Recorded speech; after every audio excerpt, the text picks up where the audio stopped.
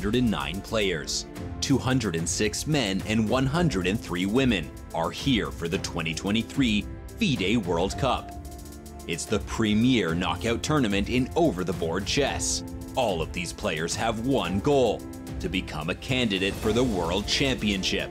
Only 3 players in each tournament will earn this distinction. The winners will also earn a combined 160 grand in US dollars. Not bad.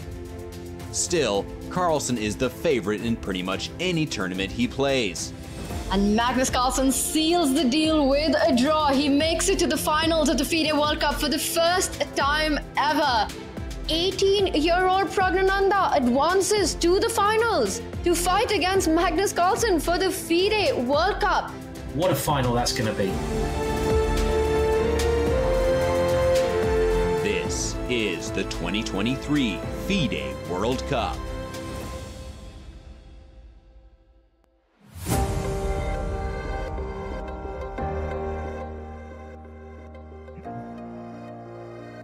And we are back, the beautiful, the lovely trophy at the 2023 World Cup, live from the chess city, the capital of Azerbaijan, Baku. This is the long-awaited final between Magnus Carlsen, the highest-rated player in chess history, the longtime world champion, and the Indian phenom, Ramesh Babu Pragg, who has shocked the entire chess world with a Cinderella run that parallels some of the greatest performances in chess history. That in front of you there is the chessboard, which will be used to contest this 2-game final. It's been an absolutely epic event, and we are back. Peter, it is once again a pleasure to be commentating with you. I'm Grandmaster Daniel Naroditsky, Grandmaster Peter Oleko alongside me once again. How excited are you for what promises to be one of the most epic World Cup finals in history? Yeah, hello Daniel, hello everyone. Super excited. Yeah, you mentioned epic. That's what comes to my mind as well. It's just sensational lineup between the very young Pragg against Magnus Carlsen.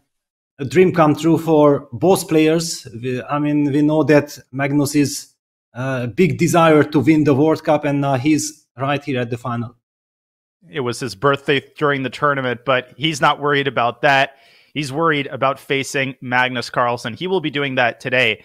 One person who won't be playing any chess today is Alexandra Guryachkina. She will be resting. She played all the chess that she needed to play in the Women's World Cup final, which ended yesterday. We look here at the round of 16 bracket and onwards as we observe the incredible run of the Bulgarian young phenom Nurgul Salimova, who would have received an automatic Grandmaster title had she defeated Alexandra Guryachkina in that hotly contested match. The classical portion, both games were drawn. In the tiebreaker, unfortunately for Salimova, she did lose a slightly worse endgame, and Alexandra Guryachkina, the favorite, crosses the Rubicon and wins the Women's World Cup final. But Nurgul can't get too upset. She makes it into the Women's Candidates Tournament, Peter. We've had some amazing runs in both World Cups this year.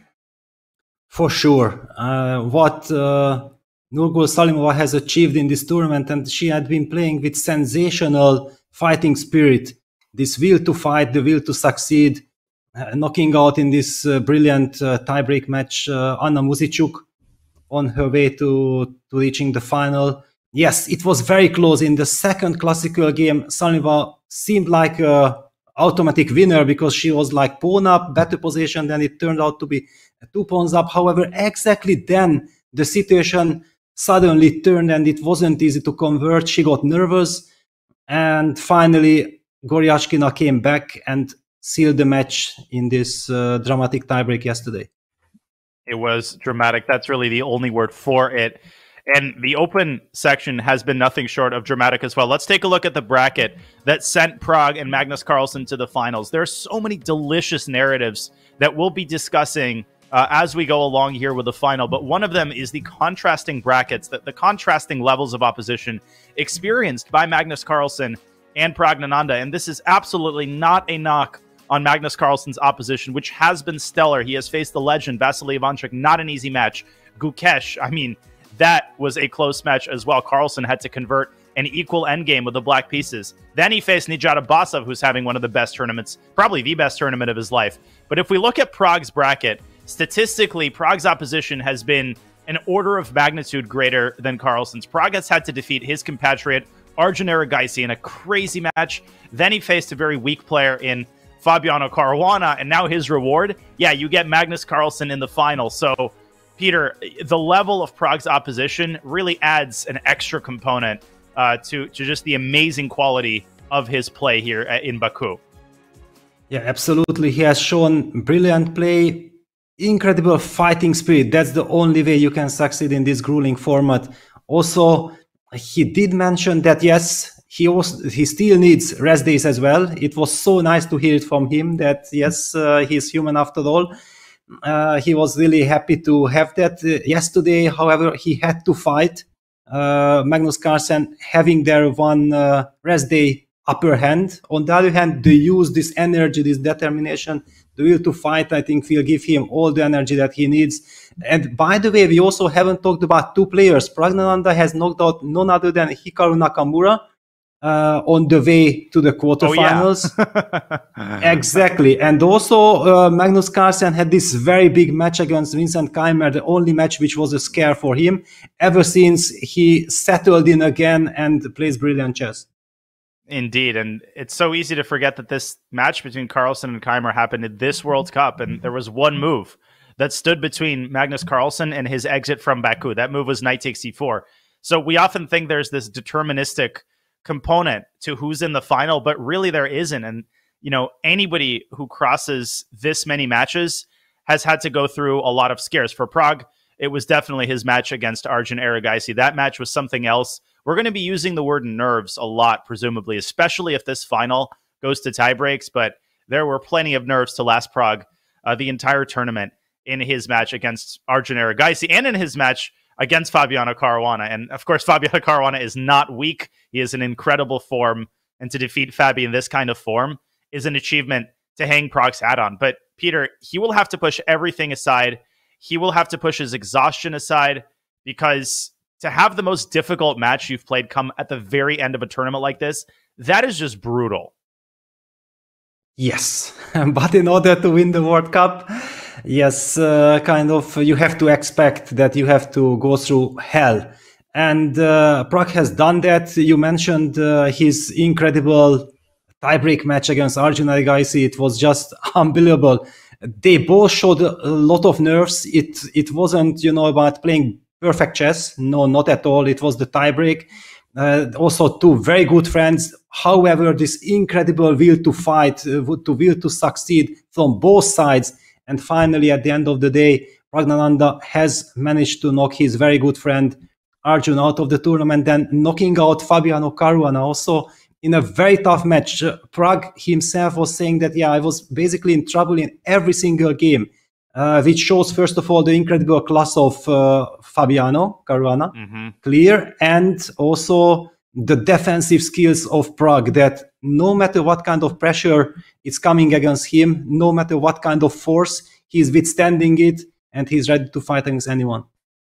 That's exactly right. It's not like Pragg is channeling the games into a certain kind of position. He is showing an incredibly mature universality, a will to win, but at the same time, a cold-bloodedness that we expect from veterans like Fabiano Caruana. And there's some amazing stats that our hardworking production team has come up with to make this narrative, to make this matchup even more delicious. It really blows your mind when you think about it. Carlsen and Pragg, they're both playing their first World Cup final in their career.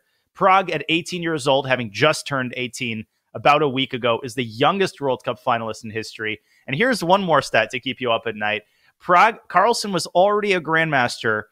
He became a GM in 2004 when Pragg was born in 2005. So this really is a matchup of the generations, if there ever was one, which just makes it more impressive the way that Pragg has reached the finals and the poise that he has displayed. It really has been an epic performance, Peter. But 30 seconds to the start of the game, are we going to see a completion of Pragg's Cinderella run? It's an incredibly successful performance regardless, but man, would he like that cherry on top. For sure. I think also one thing is clear, that Magnus Carlsen is a clear favorite. I mean, no matter against whom Magnus plays, he's the clear favorite. And I believe also that Pragg doesn't mind this at all. Let all the pressure be on Magnus's shoulders. Yeah, let me just play my chess. This is what he has done so far with such incredible inspiration. And there is Magnus Carlsen and the handshake. Classic Magnus. He comes 1 second before the start of the round. He's got his victuals. Yeah, he's got his hydration, his H2O there. And Pragg will have the white pieces in the first game, which puts a special kind of pressure on you. This is a 2-game match. In the old days, the World Cup final was 4 games. And all smiles there from only one player. Pragg seems sufficiently relaxed. I think he's having a great time. And will he be having a great time in this game? He sticks with 1c4. The ceremonial first move corresponded to Pragg's actual choice. Here we go. Yes. Yeah, this actually should come as a slight surprise to Magnus. Pragg has been playing a lot of e4, d4s in the tournament. Yeah, he did play c4 as well. But certainly you wouldn't be thinking about Pragg being the biggest maestro of c4. However, he has done it against none other than Hikaru Nakamura. Shows a lot of confidence. He wants to fight. He wants to avoid mainstream theories. And I also believe that it's nice that Pragg gets the white pieces. When you are coming from a grueling, very nervy tiebreak match, then I think it's very important that you get comfort with the white pieces and you are the one who is setting the tone for that first game. And we've seen this type of reaction from Magnus Carlsen throughout the tournament. He really takes his time on the first move. You know, he likes to carefully notate all of the game information. There's no rush to execute the first response from Magnus. He hasn't experienced too much time pressure throughout the tournament. You can see him there very methodically adjusting his pieces.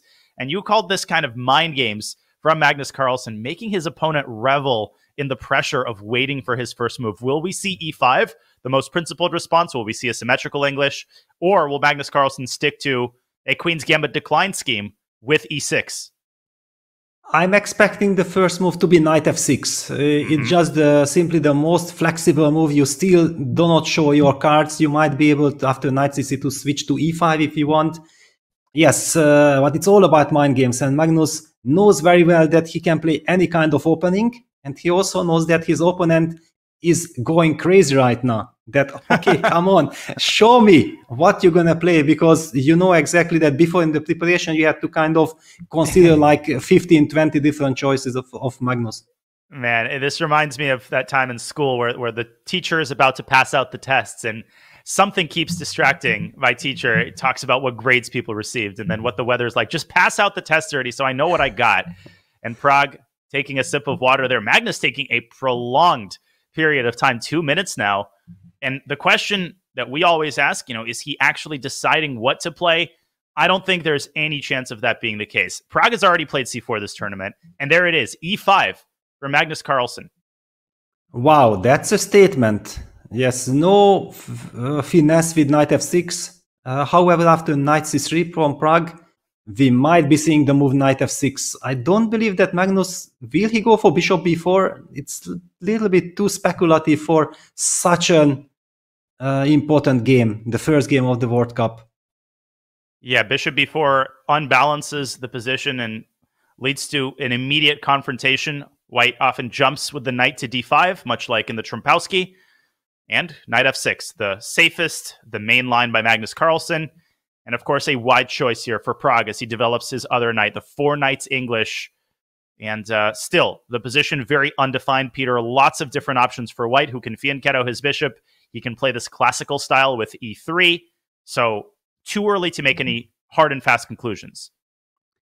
Yes, well, one conclusion I believe we can make, that most probably going to see the move knight c6. However, even this, at the moment when I wanted to say that, yeah, we are almost certain to see knight c6, then it dawned to me that lately this gambit with e4, knight g5, c6 started to appear. And honestly, objectively, it's not even bad. It's just a very sound gambit. I do believe that Pragg has had that position already last year in the Champions Chess Tour. I do recall his game against someone. I'm confused. I don't want to say something wrong, but I do believe that we have seen Pragg getting experience in that one. I believe that knowing Magnus, that he's a very classical type of player. He likes to play knight c6. here. I believe it will be his main choice. I'm proud to call myself one of the first victims of this e4 and c6 gambit with h7, h5, often following when the knight lands on g3. There's a Norwegian talent named Elham Abdul Rauf. He's now an IM, and he used to play this gambit against me something like 3 or 4 years ago, back when it was completely unknown. And I thought I was crazy because I kept getting bad positions. He would play h5. You know, I'd play something like e3. He would play h4, and I felt like the position's really unpleasant. Then I ran it through Stockfish, and it was showing something like a 0.3 advantage for white, which is crazy given that black has sacrificed a center pawn. So this is not just a gimmicky gambit. This is the real deal. And now it's sort of entering the mainstream. But I tend to agree. I mean, for Magnus to take such a big risk so early on in the game, well, first of all, it requires Magnus to come back to the board. But second of all, it really isn't his signature. It isn't what we've come to expect from Carlsen, who likes to slow roll things, especially with the black pieces. Yes, and I'm also starting to get some memories back that maybe it was even Pragg who played it with the black pieces. Was it against Levon Aronyan? I mean, I believe the chat already is shouting out all the information. Yes, it's a super interesting gambit, but Magnus is Magnus, and I'm expecting the classical approach with knight c6. And mystery where Magnus has gone to, obviously we don't want to speculate too much. It can be an early bathroom trip. It can be a trip for a particular kind of beverage. Maybe he's just getting his steps in. But I am starting to get a little bit concerned, Peter. It is only move 3. It is a little bit early to get up for 3 minutes. Yes, certainly. But maybe Magnus also feels like that he hasn't made up his mind which line he will choose. So whether he's sitting at the board and thinking about which direction he should drive the game, or is he just walking around somewhere with a purpose, does not really change too much. On the other hand, one could give the argument that if he would play the move knight c6, then let's make that move as quickly as possible and then wait for the opponent to determine his option with e3 or g3, and after that you can think again which direction you want to go. We will take this opportunity, folks, to remind you that there's also a third place match going on. Fabi is not out of the tournament, and neither is Magnus Carlsen's last victim, Nijat Abbasov. There in the bird's eye view, you can see the Catalan that is on the board between Abbasov and Carlsen. And we will obviously focus the majority of our attention on the finals match as Carlsen finally sits back at the board. But we will from time to time check in on the third place match, which obviously determines the next candidates qualifier as well. So that's a big match that we have in case, the Pragg-Carlsen game ends quickly. And there we have the answer. The 4 knights English with the fianchetto, the move g3, is on the board, Peter. Yes, I believe it was to be expected because this is what we have seen already in the Hikaru match. Pragg has already played g3. We were kind of surprised that Hikaru opted for the move knight d4. I believe, yeah, which should have come as a surprise, but it wasn't a surprise to Pragg.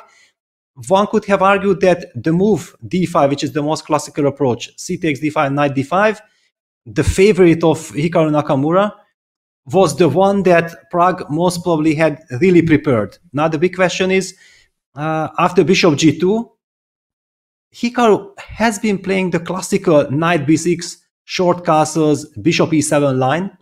However, I do somehow sense that Magnus is the type of guy who would go for the fashionable bishop c5, which also has a rock-solid reputation if we about to witness this position.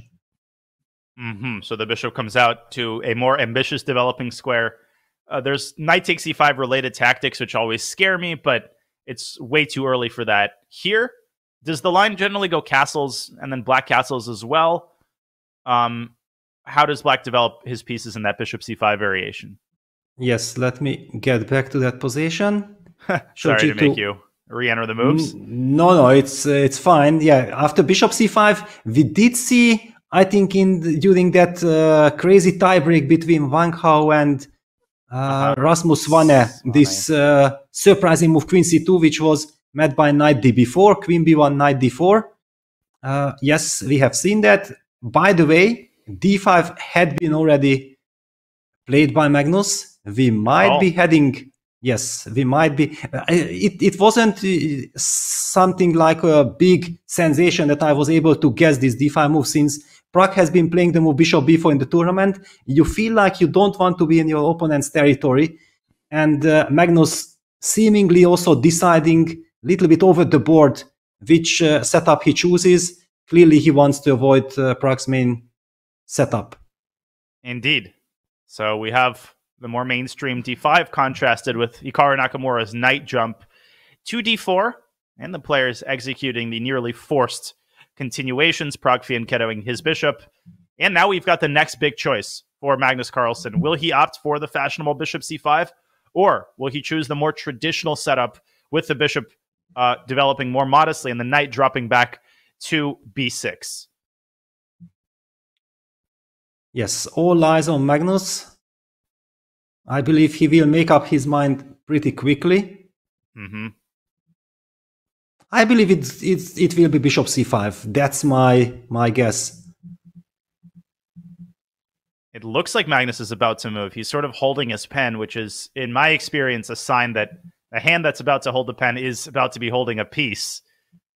But not quite yet. Hard to get a read on Magnus's body language. He simultaneously seems like ultra relaxed, almost like this is a casual training game. Just the way that he's moving his pieces. And the knight comes back, not to b6, Peter, but to f6. Okay. Yes.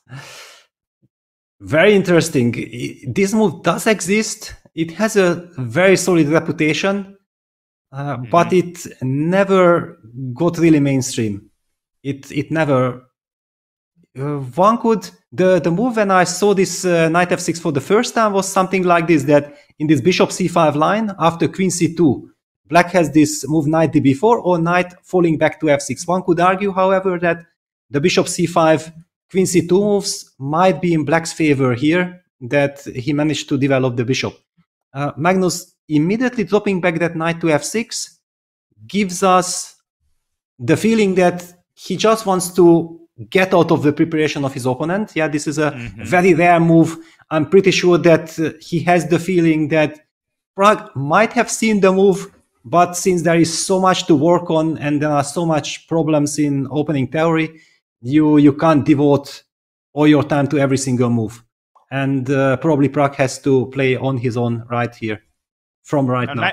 Knight f6, I'm seeing over 300 games in my database. Here's an interesting factoid. Magnus Carlsen faced this move, but Magnus was white. This was against Jordan Van Forest exactly a year ago at the Zagreb GCT Rapid. And Magnus has played this move also with black, but a while ago, 2020, he played it against Jan Nepomniachtchi. He played it against Ding Liren. Both were online rapid games during peak COVID. So in Pragg preparation, he might have assigned, I mean, typically you assign slightly less weight to moves that are played in online tournaments and in the rapid time control. So Carlsen has played this before. Hikaru Nakamura has played this before in 2022.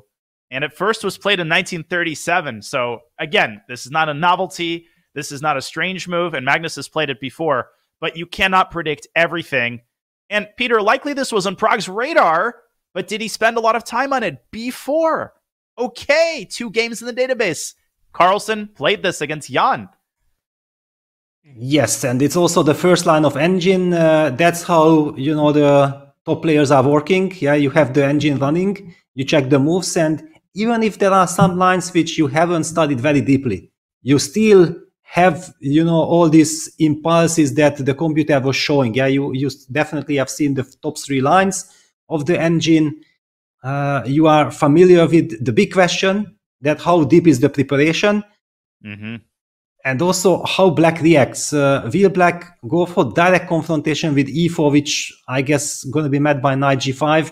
Without computer lines, I believe it's kind of difficult to understand exactly what's going on. Black will capture the b4 pawn, white will capture the e4 pawn. Usually a central pawn is more important, but black gets quick development, and there is another completely different type of reaction, just making the move a7, a6, saying that, you know what, yes, b4 was fantastic, b4 was beautiful, let's just quickly also use the chance to show why bishop takes b4 isn't a great idea. Then white plays the typical knight sacrifice, knight takes e5, and after knight takes e5, there is queen a4 check, and after knight c6, bishop takes c6 check, b takes c6, white collects the piece, has the better pawn structure, and has the bigger, has a stable, clear advantage. So after the move b4, there is an argument to be made that, okay, I don't want to be provoked, let me just play a6. I guess that one of the main setups of knight f6 is placing the bishop to d6.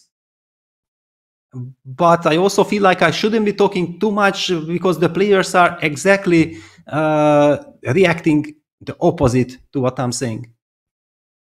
Well, Carlsen, he definitely remembers his game against Nepo because it was quite recently. Yes, this was an online event. Carlsen played a6 in that game.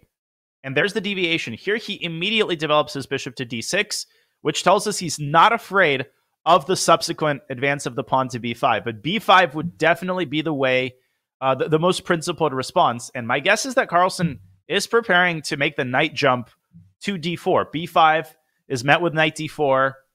And in general, that knight should not be touched. If you trade on d4, then black institutes that clamp in the center with the d4 pawn. So you often see white kind of playing around the knight with moves like queen to a4, putting pressure laterally. You could also castle and ignore the knight entirely. Of course, you could play e3 and force the knight to commit either backward to e6 or trading on f3. But that does weaken the light squares in the center. So this is really not a move you play unless you're desperate to get the knight out of d4. Yes, b5, knight d4, queen a4, kind of inviting black to capture on f3 or to bring the knight back to e6. Somehow I feel like knight takes f3, bishop takes f3, and then going for castles, eventually breaking the queen side with a6. Also very thematic that usually black wants to play a6, h6 kind of moves with a knight on f6. A very solid line. On the other hand, white, thanks to this lovely bishop on f3, can hope to exert some pressure against the b7 pawn, making black's bishop from c8 difficult to develop. Yeah, visually, and I'm obviously have a pretty untrained eye in these positions. I like white's position. That bishop, as you said, pressuring b7. When white advances the pawn to b5, that's usually a positive for white because it does really restrict the mobility of black's pawn structure on the queen side. But obviously we're jumping the gun here. Knight d4 is not forced. You could play knight e7, but that just seems to contrast with Magnus Carlsen's opening strategy here. He has provoked the move b5, and generally when you provoke a move, you jump forward. You don't, passively retreat. After knight e7, white can support the pawn with a4. That's not really an option for someone as principled as Magnus, and he spends no extra time here. The knight jumps out to d4, and now the next big decision for Pragg. Queen a4 is tempting, but it's obviously not forced. Pragg could also castle and complete his kingside development. I feel that if Pragg will play the move queen a4 in like 1-2 minutes, it will be a clear signal that he is still very much in his preparation. Simply for the fact that queen a4 is a move when you know that the computer says queen a4. Otherwise, you are not that sure that should I move the queen already so quickly to a4? Should I maybe first castle? Eventually, also one could argue that, yeah, white wants to play the move a4, so the queen steps in the way of this pawn. But here the factor that the knight on d4 should not really be tolerated for too long. So that's the argument. I think that's the main idea behind queen a4, to make black decide as quickly as possible on the fate of the knight on d4 before black is able to eventually reinforce it.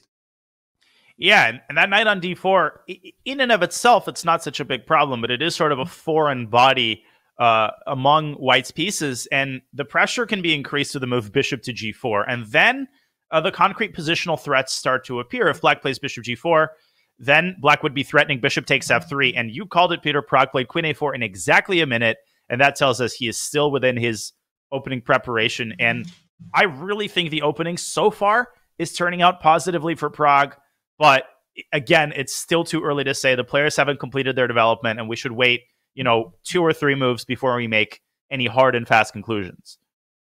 Yes, basically the reason why we are very happy with Pragg's opening is that he definitely got a playable position.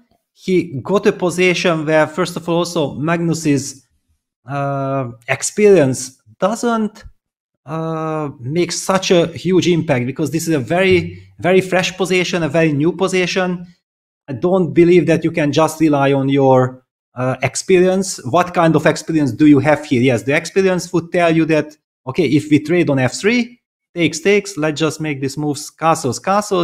If I'm able to break this construction with b5 with a timely a6, that's fantastic for black. But there is still the problem, the issue that the rook is pinned, so a takes b5 isn't a threat, and the bishop cannot really develop to d7 because then the b7 pawn hangs. So white can just follow it up with d3, eventually also threatening a strategical idea with bishop g5. That's why black would also make the moves h6. There is something to play with for white, and I believe that Pragg's fans, and there are tons out there, should be quite happy that he got a nice playable position. And obviously a huge shout out to Pragg's fans in India, but also across the world. The support that he gets at home, both on the board, but also off the board, has really propelled the young talents in India, which include Gukesh and Aragaisi, who also had excellent World Cup performances, to the status that they have acquired, and to what will certainly be long, exciting, and illustrious chess careers. And we might be looking back, 20 years later and saying, this is really the event that started Pragg's run potentially toward being a world title contender. But all of it has to start with outplaying Magnus Carlsen from this complicated middle game. And Magnus is not taking on f3 immediately. Why, you might ask? Well, he's not considering the pawn sack on d4. That would be a disaster. He is considering the move knight d4 back to e6. And what excites me about that move is the fact that the knight can reroute potentially to c5 and knock that queen out of a4, which can set in motion, that process of black going a6 and chipping away at white's advantage on the queen side. So it deserves attention. Knight e6 should not just be cast away. For sure, yes. Knight e6 is a very principled move. You can also somehow feel like if you take on f3, you are playing into your opponent's hand. Okay, if, for example, you know that, yes, it looks good for white, but actually it's nothing, or you completely believe about that fact, then there is no issue taking on f3. But if you are not that sure, then the move knight e6 is actually very interesting. It keeps more tension in the game. On the other hand, it's also more risky, because we talked about the benefits of kicking that queen away. However, we also should be, for example, talking about the possibilities for white. So after moves like castles, there is an option of breaking the center with d2, d4. There is also the possibility of first developing the bishop to b2 and later go for this d4 break. Very delicate questions, hard to immediately get an answer to all of this. Yeah, and we'd get completely different positions if Pragg plays d3 versus d4. And let me ask you this as sort of a side question. Is part of Magnus's consideration his desire to escape Pragg's file? Is he actively thinking, okay, between these two moves, which one of them is likelier to lead Pragg out of his preparation, or is the position sufficiently stable to where Magnus isn't really worried about that anymore? Well, I have the feeling that Magnus opted for the move knight f6. Let me even just get back here to knight f6 with the main purpose of surprising Pragg. However, the surprise, in a sense, backfired. That no, Pragg is not surprised at all. He is very familiar with the position. He knows the computer lines. He has studied the position. And then the question is how much Magnus decided on this knight f6 over the board. Yeah, that he knew that, okay, this is a solid option. Yes, I don't know all the details, but it's a strategical position, so it's not about move pen, move lines. And Magnus usually does not afraid such positions, relying on his incredible skills. But when you are facing someone who is confidently blitzing out his preparation, then suddenly you can start to question also your decision that, yes, maybe I shouldn't have played knight f6. Why did I do that? We don't know what's going on in Magnus's mind. I'm just speculating that it might also not be so easy enough for Magnus to make up his mind. And these feelings are universal, no matter if you're Magnus or you're playing your first over-the-board tournament. I've been through that so many times where you're sitting there and you're starting to get those pangs of regret. You know, I could have just played what I know best. You know, why did I try to outsmart my opponent? I ended up outsmarting myself. And when those second thoughts start to creep in, that's when you realize that you don't really like your position. Now, again, not saying that Magnus is having those second thoughts, but he hasn't moved in a while now. And I'm liking Pragg's position objectively. There's no question that he's got maybe a very modest, but still an edge, according to the engine, and a position that he's likely analyzed and explored, not just move by move, but also in terms of the ideas, right? After knight takes f3, bishop takes f3, you know, if he spent an hour or two on that resulting position, he might know certain subtleties that can allow him to play the resulting middle game well. What are those subtleties? Well, whether he goes d3 or d4. Where does the bishop on c1 develop? You know, do you usually put it on e3 or do you put it on g5? When do you drop the queen back from a4? So when high-level players prepare, they're not just pressing the spacebar and entering moves into their file. They're also analyzing the resulting middle games, Peter, correct me if I'm wrong, and putting an emphasis on the ideas that allow them to successfully transition, particularly in lines that are a little bit less theoretical and more based on, let's call it, strategic understanding. Yes, I think you made very good points. That's exactly how the top players operate. Yeah, that you know exactly that strategically speaking, you understand the position. So the big question is, you want to make a couple of natural moves and to understand where the game will go after the natural. You don't necessarily look at all of the computer options. It just not necessary. Also, you don't have time to do that in every single position. I think that one of the main questions, yeah, if we would be talking about this position like castles, if black does not want to play a6, then a move like rook e8 could be played. White plays d3, h6, and then the question comes that, yes, what happens next? Then white develops the bishop to e3, or should we play bishop b2? When does this queen move from a4? All what you already described. Yeah, and that's a pretty big choice, right? Each individual move might not seem like a big deal. Okay, does it really impact the game where the bishop goes? The answer is yes, right? That's maybe a rhetorical question, but the answer isn't what some people might expect. At this level, every developing move, every one of these subtleties actually is potentially game deciding, especially when you take them together, right? Maybe you move the queen back prematurely.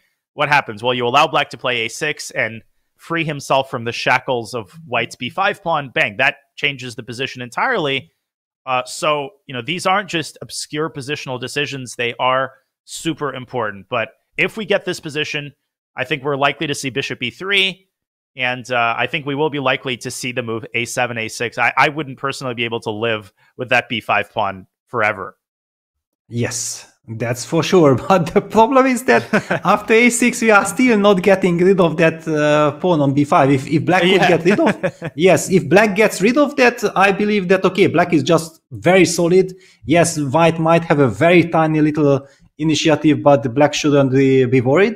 But the fact that we are unable to develop that bishop, and there is this pin here, and there's another pin here, and it drives us crazy that we are unable to take a takes b5. That's the reason why Magnus Carlsen after queen a4 is still pondering about his next move, because it's somehow irritating. It feels like there should be kind of a easy solution. Look at this, Magnus on his chair also moving a little bit back and forth, trying to convince himself which direction he should be heading.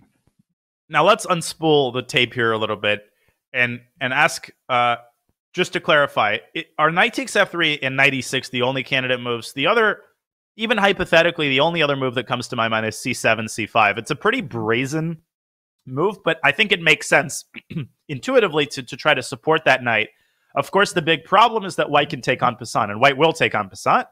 Now black has to recapture with the knight, and this opens up an entire new theater of action for white on the queen side. You've gotten rid of the pawn, but the medicine is worse than the disease, because now that b5 square can be used not by the pawn, but by the knight. White can jump in there with the knight and suddenly Black experiences, massive tactical issues. If Black castles here, you lose the exchange. White takes on d6 and follows up with bishop a3, as you're showing on the board. So that's not possible. If Black moves the bishop to e7, I think there might even be a shot on e5 here, if I'm looking at this correctly. Knight takes e5, knight takes e5, and probably the primitive knight c7 and knight takes a8 is good enough. White just wins the exchange, and queen takes a7 is threatened. So that's out of the question too. I think it's pretty clear, Peter, that realistically there are two candidate moves here that Magnus is choosing between.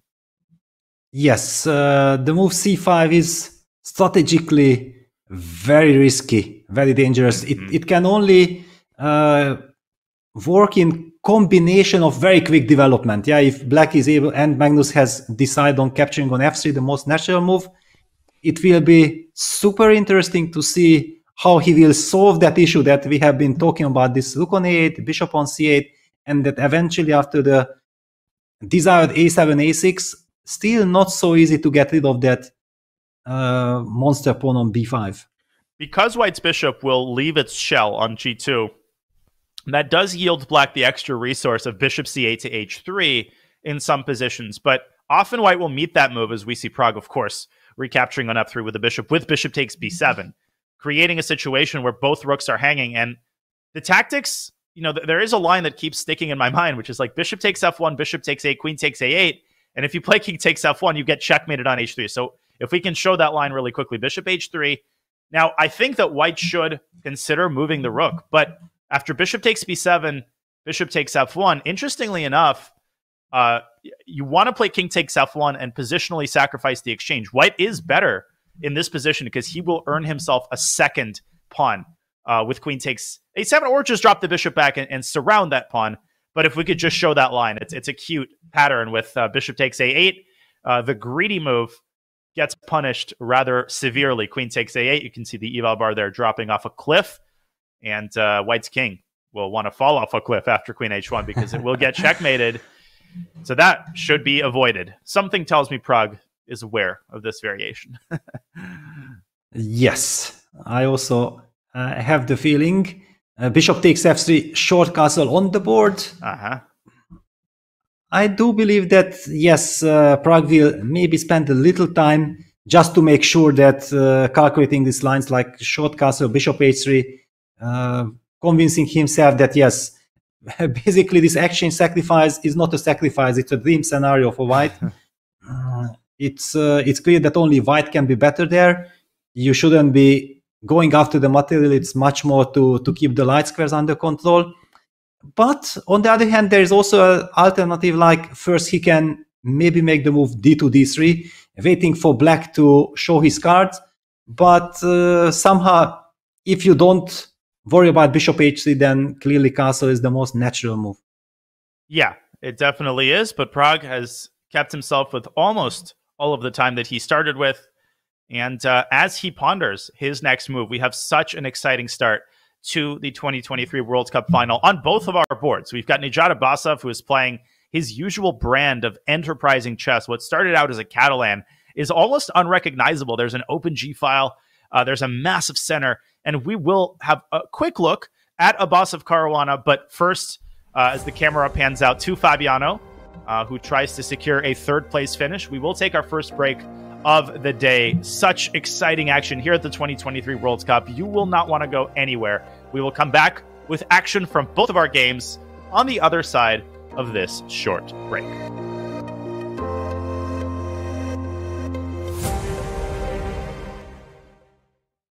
Interested in becoming a chess streamer like your favorite creators, such as Hikaru, Gotham Chess, and the Botez sisters? Come on! Look at this! Woo! The Chess.com community streamer program is growing every day. Whether you're just getting started with streaming or already established and looking to expand your audience, you can now connect your account to Chess.com and have your stream promoted on the game's largest platform. Simply link your account at chess.com/settings/connected accounts, set your category to chess on Twitch, and start streaming. You'll get an ad-free experience on chess.com. You will pop up on our list of live streamers. Your chess.com profile will feature your Twitch stream. and your stream will be linked to your games on our Play server. Type Command Community Streamer in chat and start growing your stream today.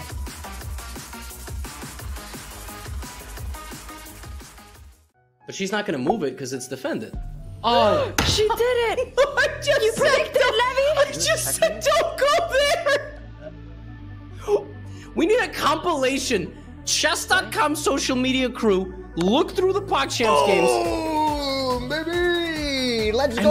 find how many times I called the move Let's before it go! happened. Okay, Levy, you asked for it. Here we go.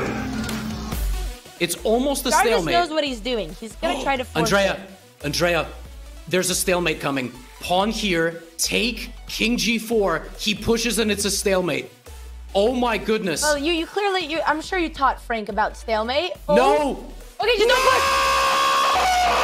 No! this. I blame you for all of this. This is your manifestation. Oh my goodness!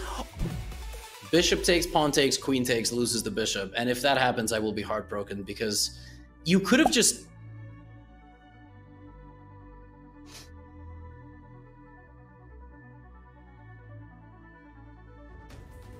How's your heart, Abby? Is it feeling okay? Your heart? How is it? You can't even script this stuff, my man. Defend the bishop again! I just forgot! Okay. Okay. His position is hard to lose as long as it stays how it is. Yeah, for sure. Unless he starts going totally crazy with something like pawn to g. What is your ability today? You literally said that in real time.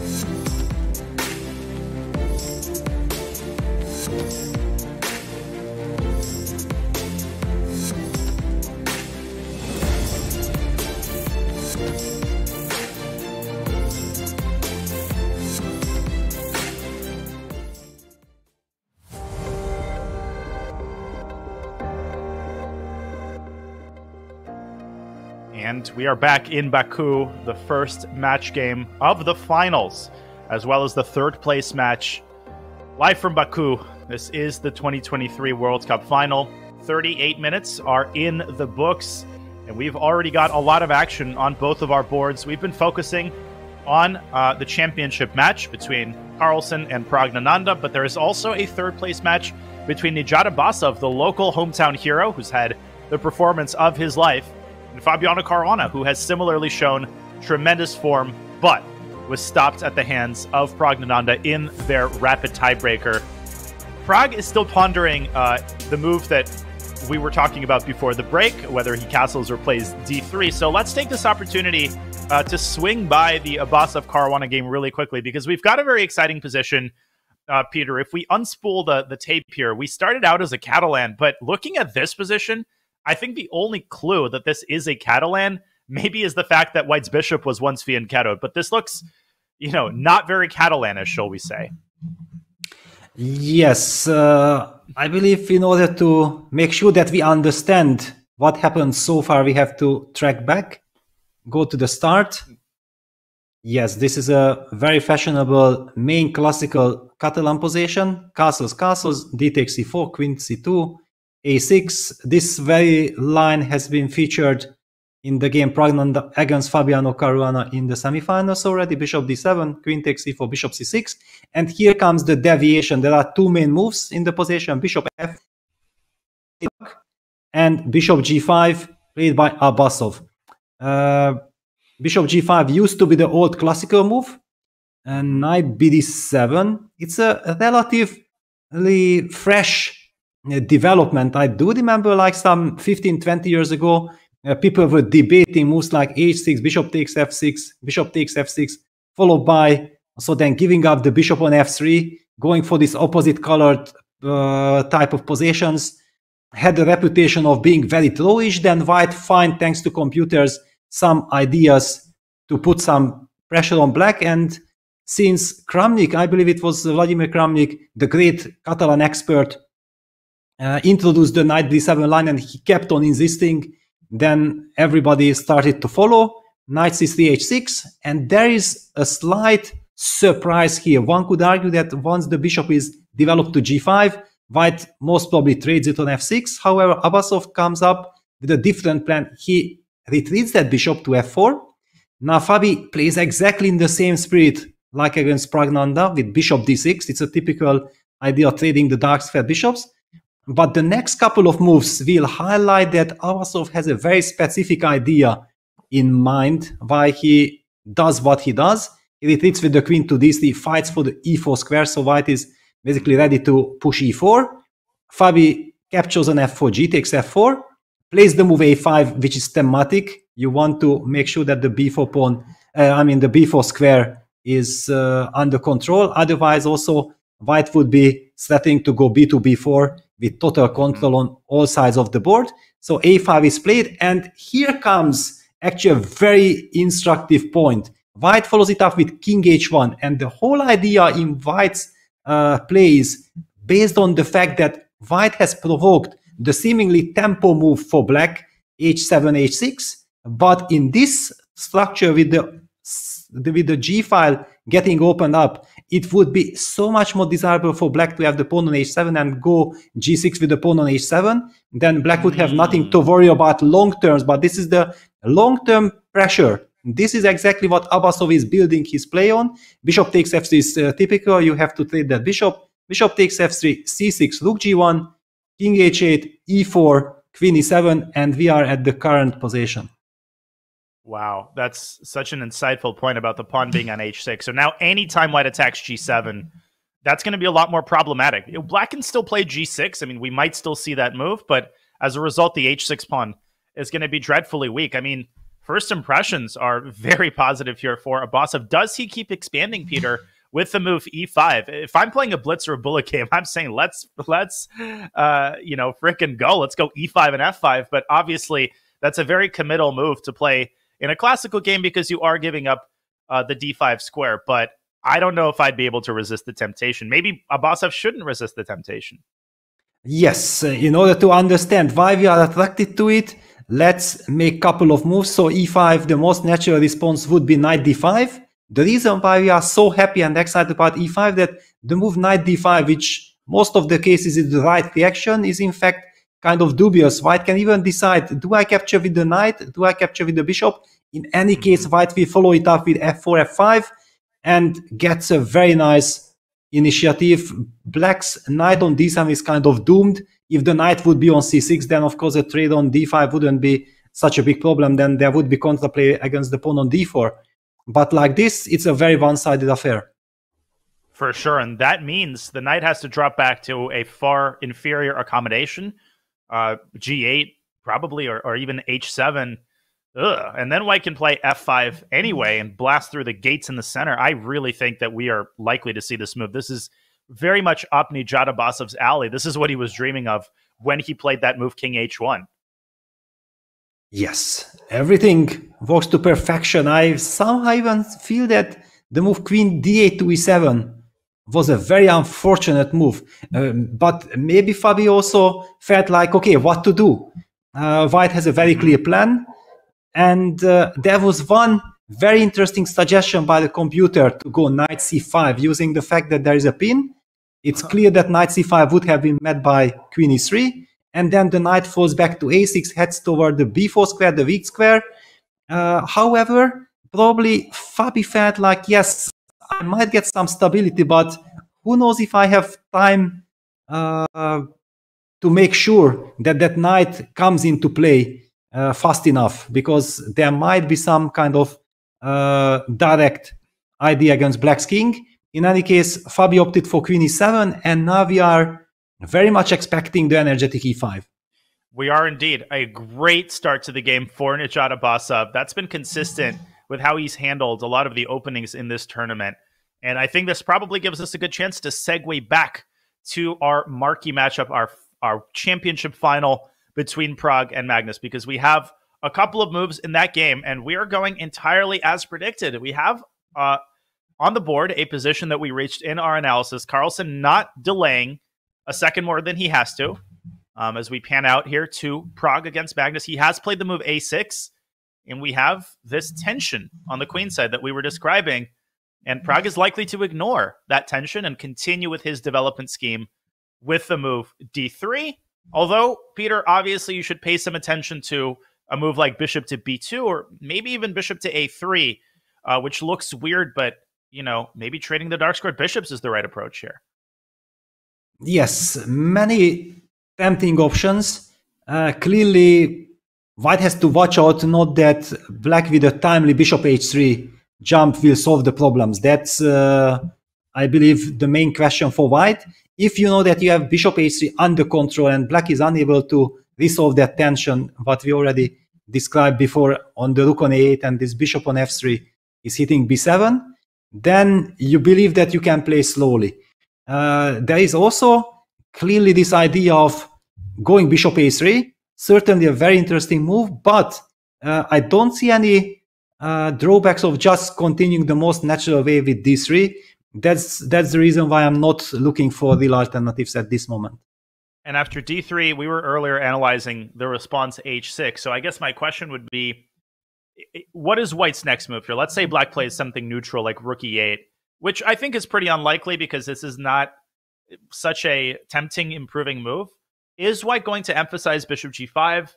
Here, black can play h6, but then you have to reckon with bishop f6, queen f6. The rook on e8 is now undefended, so my neutral move probably turned out to be harmful. But b takes a6 apparently isn't as good as it appears. Is it because of c6? Oh, that's a cool line, actually. B takes a6, yes. C6, and a takes b7 looks tempting, but both promotion squares are covered. The b8 square by the bishop that was opened up by black's previous move, and the rook guards the bishop. So tactically, this works out for black, but white is under no obligation to opt for this line. Even bishop g5 is not forced, and white has plenty of helpful moves in the bank, like rook b1. Yeah, we're thinking on the same page. It just seems like white has more helpful semi-waiting moves than black does, and that's part of the reason that this looks like a pretty unpleasant position for Magnus. Yes, I believe that no human would allow bishop g5. It just completely crazy to do that. Yeah, one has the argument that it's a quite slow position, so it doesn't really bring me any benefit of not getting rid of the threat of bishop g5. Yeah, so making sure that after this I'm gonna play h6, I'm tossing the move to white. White will most probably play something like rook b1 or develop the bishop from c1. But if the bishop is not going to g5, then any of this developing move does not scare me from the black side. Yeah, it feels like, okay, it's going to be a slow move and I'm going to take it from there. It's only the fact that what we are talking about all the time, we believe that white has certain initiative and the move has been played. d3, yes. Yep, d3 is on the board, and Magnus's response is instant. And it is h6. Yes. Great call. Yeah, bishop g5. Definitely not a move that black wants to allow unless he's got a death wish. And now big decision for Pragg, right? He's made, you know, the obvious moves, d3 and castles. And now he's got to make a more substantive decision about where to develop the bishop. Or he can kick the can down the road and play rook to b1, which I really like. I think that puts indirect pressure on the b7 pawn. And it tosses the ball back to Black's court. We get this interesting cat and mouse game that I was talking about earlier, where both sides are kind of skirting around the tension and trying to make helpful improving moves so that they're better prepared once the position does open up and get more tactical. Yes, and while we are discussing the finesses, the computer is thinking, and the computer, as always, comes up with a very interesting, very intelligent way to solve Black's main problem, what we have been discussed, that how on earth will Black get rid of this problem on the b7 pawn? We already kind of sense that rook e8 is not a move. I mean, this rook e8 doesn't do anything. The idea of going e5, e4 is out of question because White has the e4 square perfectly under control. The idea that computer mentions is very instructive. Like after a move like rook b1, he wants to develop the queen to e7, making sure that Black gets a connection between his rooks. And finally, after queen e7, he might have the idea of going bishop d7, because bishop d7 was always met by bishop takes b7. However, finally, with the rook protecting from f8 the a8 rook, there will be the idea of a takes b5, solving the problems in a tactical manner. Yes, then White could give up the queen for two rooks, and one could argue that that position is unclear, but I believe that unclear is more in favor of Black, because otherwise he's just simply under pressure. Any position which is like dynamic equality, that should be kind of nice for Black to go for. And queen e7 does allow this move b6, but that could be effectively met by c6, and that would blunt White's light squared bishop. It would completely reduce the influence of all of White's queenside pieces. So strategically, b6 is, I think, way, way, way too committal. So in this situation, Pragg would probably develop his bishop.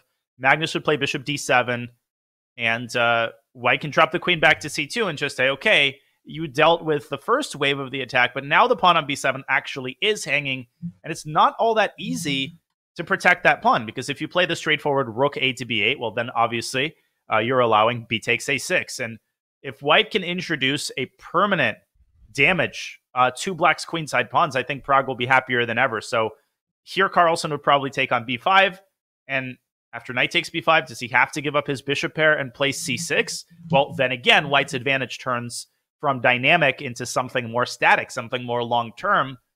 And, you know, Carlsen might have to try to solve his problems tactically in this position, but that's easier said than done. Yes, I mean, yes. I see the computer lines. Oh my God. Come on. Oh, jeez. E5, E4, just sacrificing the pawn. Yes, once you see it, you can start appreciating it. However, does it cross your mind? Nope. Do you come up with this idea? Definitely no, because White is in total control of the E4 square, D takes E4, and it's not like Black immediately gets something for it. Then the computer just chills and continues with the move bishop D7 to C6. It's an ultra smart way of playing, even though seeing the moves, I'm still not really understanding why I'm not able to, for example, come back with the knight to C3. I'm almost afraid to ask, Peter. I mean, knight C3, knight C5 is so natural. And here, okay, simply rook Fe8. I mean, I'm still not understanding. Okay, rook Fe8, what if knight D5? And suddenly Black is like better. Your queen E6. I mean, come on. Just leaving the knight on D5 like that.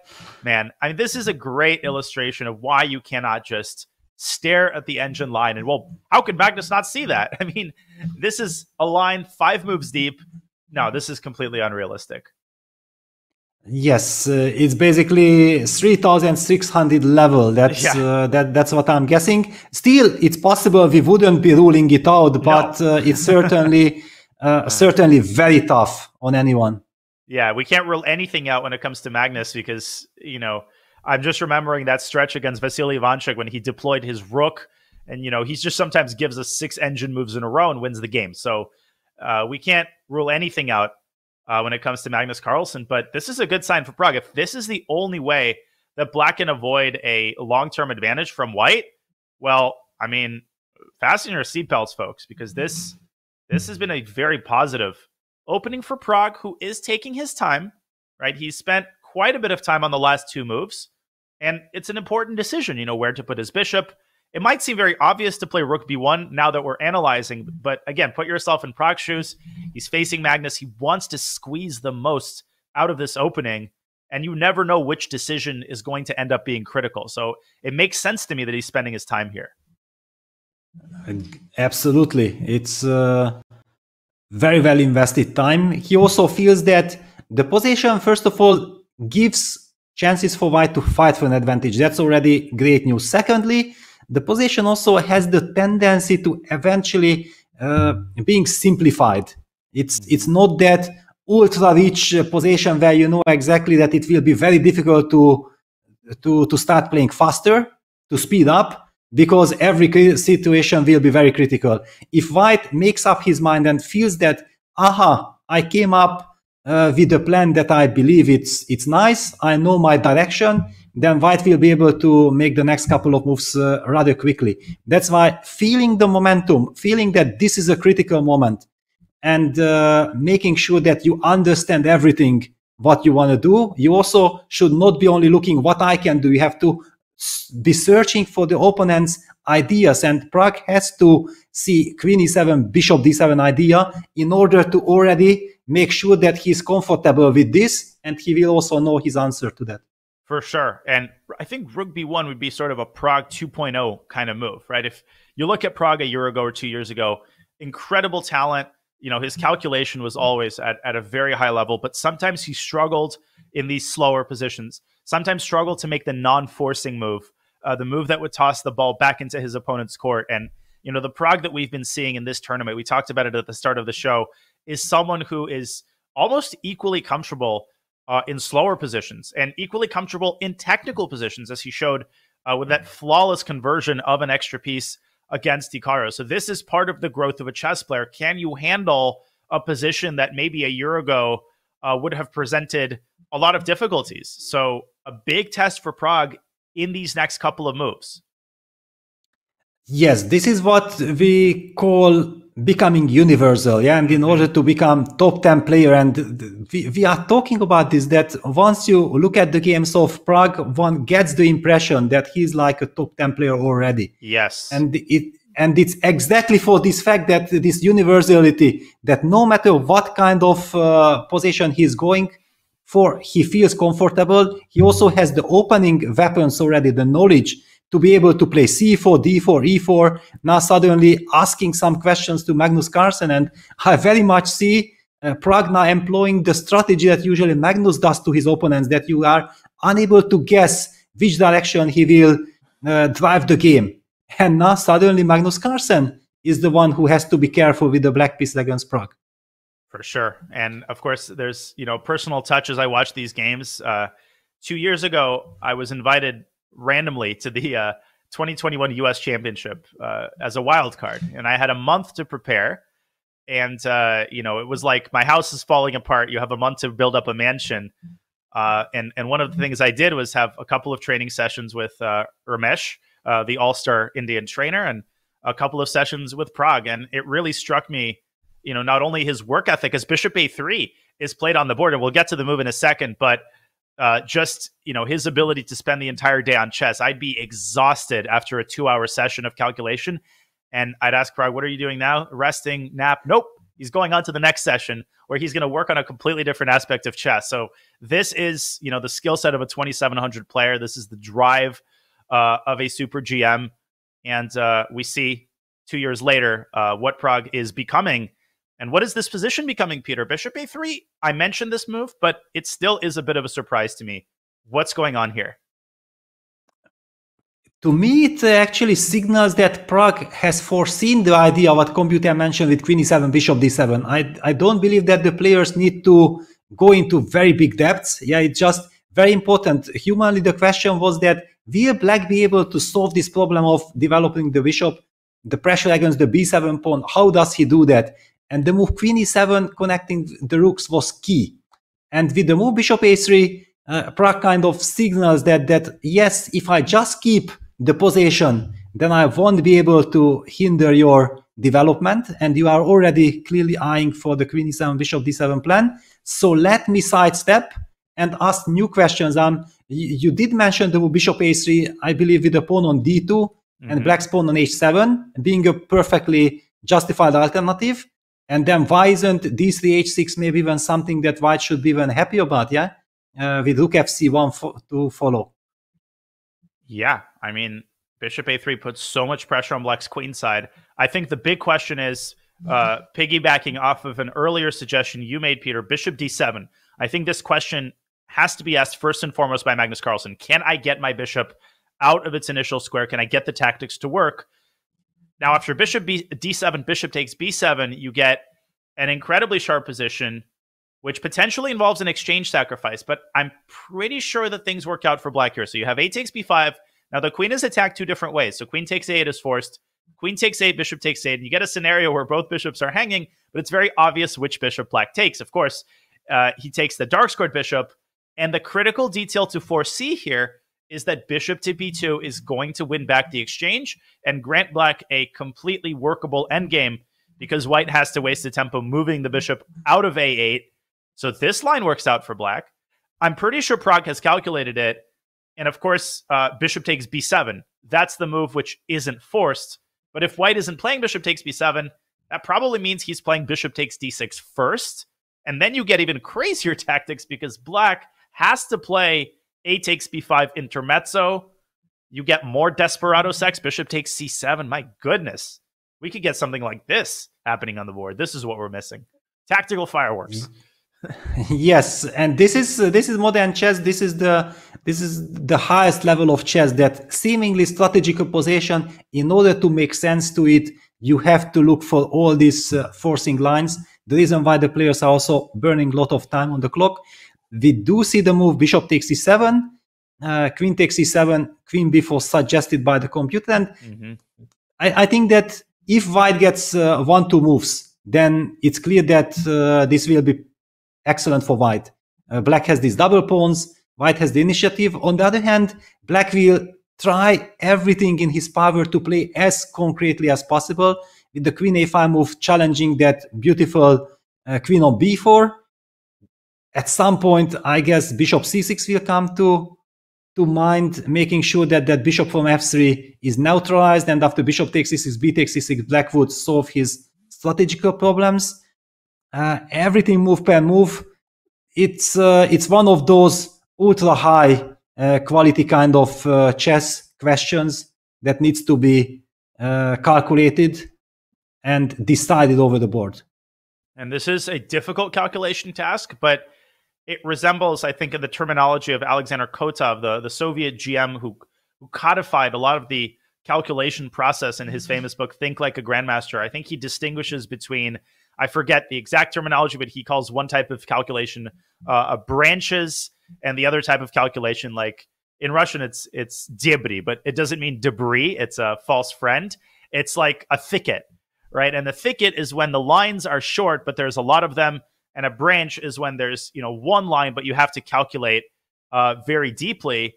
And I think this is more of the latter, where after bishop d7, there's only 2 candidate moves for white, and both of them lead to a lot of exchanges in a row. So, Carlsen might spend 20, 30 minutes here, but if he's playing bishop d7, then he's very confident that he's calculated everything correctly.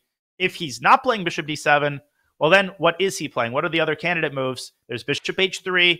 I'm afraid to even mention that move because it might be even more complicated than bishop d7. But you could also try to bail out entirely and just move the rook away from a8 and say, to heck with it. I'm just going to keep the stability of the position. Yeah, many questions. However, after the move bishop a3, one senses that there are all these tactical options which were not really in the position. So the caliber of Magnus Carlsen senses that. The big question, yes, bishop d7 or bishop h3, which are the very first moves that come to Magnus's mind with which he starts his calculation, because there is a lot to talk about in both cases. Bishop d7 we have already covered. It's very interesting. The other possibility is playing the move to h3. I believe it's based on the very same idea that after move like bishop takes b7 would be no. Wow, this is surprising. So after bishop d7, actually bishop takes b7 was met by a takes b5, but now a takes b5 isn't correct. Oh wow, let's just show this. Yeah, a b5, queen takes a8, queen takes a8, Bishop takes a8. Before, with the bishop on d7, we were claiming that two bishops are hanging, the bishop on a3 and the bishop on a8. Now there is a third aspect, the bishop on h3 hitting the rook on f1, and suddenly it turns out that this now favors white. Insane. Oh, someone hand me an Advil. Being the point being that the pawn on b5 is vulnerable. So for example, if black plays the same line like bishop takes a3, white for example falls back with the bishop to g2, then after the trade, bishop b2, white is not panicking because of the double attack, but he can capture the pawn with knight b5. That's one of the key differences what I'm seeing computer is showing. This all reminds me of a lecture that Veselin Topalov, the former world champion, gave here in Charlotte a couple of months ago. And, you know, he has this very famous game that he lost against Garry Kasparov from Vaikanze. And he was showing all these variations. And then he showed all of these variations and he shifted a pawn from, I don't remember, h7 to h6. And somewhere, you know, 10 moves down one of the variations, there was one king move and one square that wasn't controlled, you know, and that would have changed if you unspool everything, the entire evaluation of the initial sacrifice. So this, I'm getting those kinds of vibes here where, you know, this is high level calculation. You might be looking at this and saying, man, this is so complicated. Everything is hanging. You know, this is why these players are paid the big bucks. And this is why Magnus and Pragg are sitting at this table and not anybody else. It's because they are capable of calculating these types of lines accurately. But will Magnus open this Pandora's box? I would vote no, because there seem to be other reasonable candidate moves that seem to be easier to calculate. Peter, would you say that's a reasonable take? Well, but which exactly? The bishop d7 line I liked a lot. I don't know. Yes. What you wanna? You mentioned the move rook b8. I think back then. Yeah. Being a move.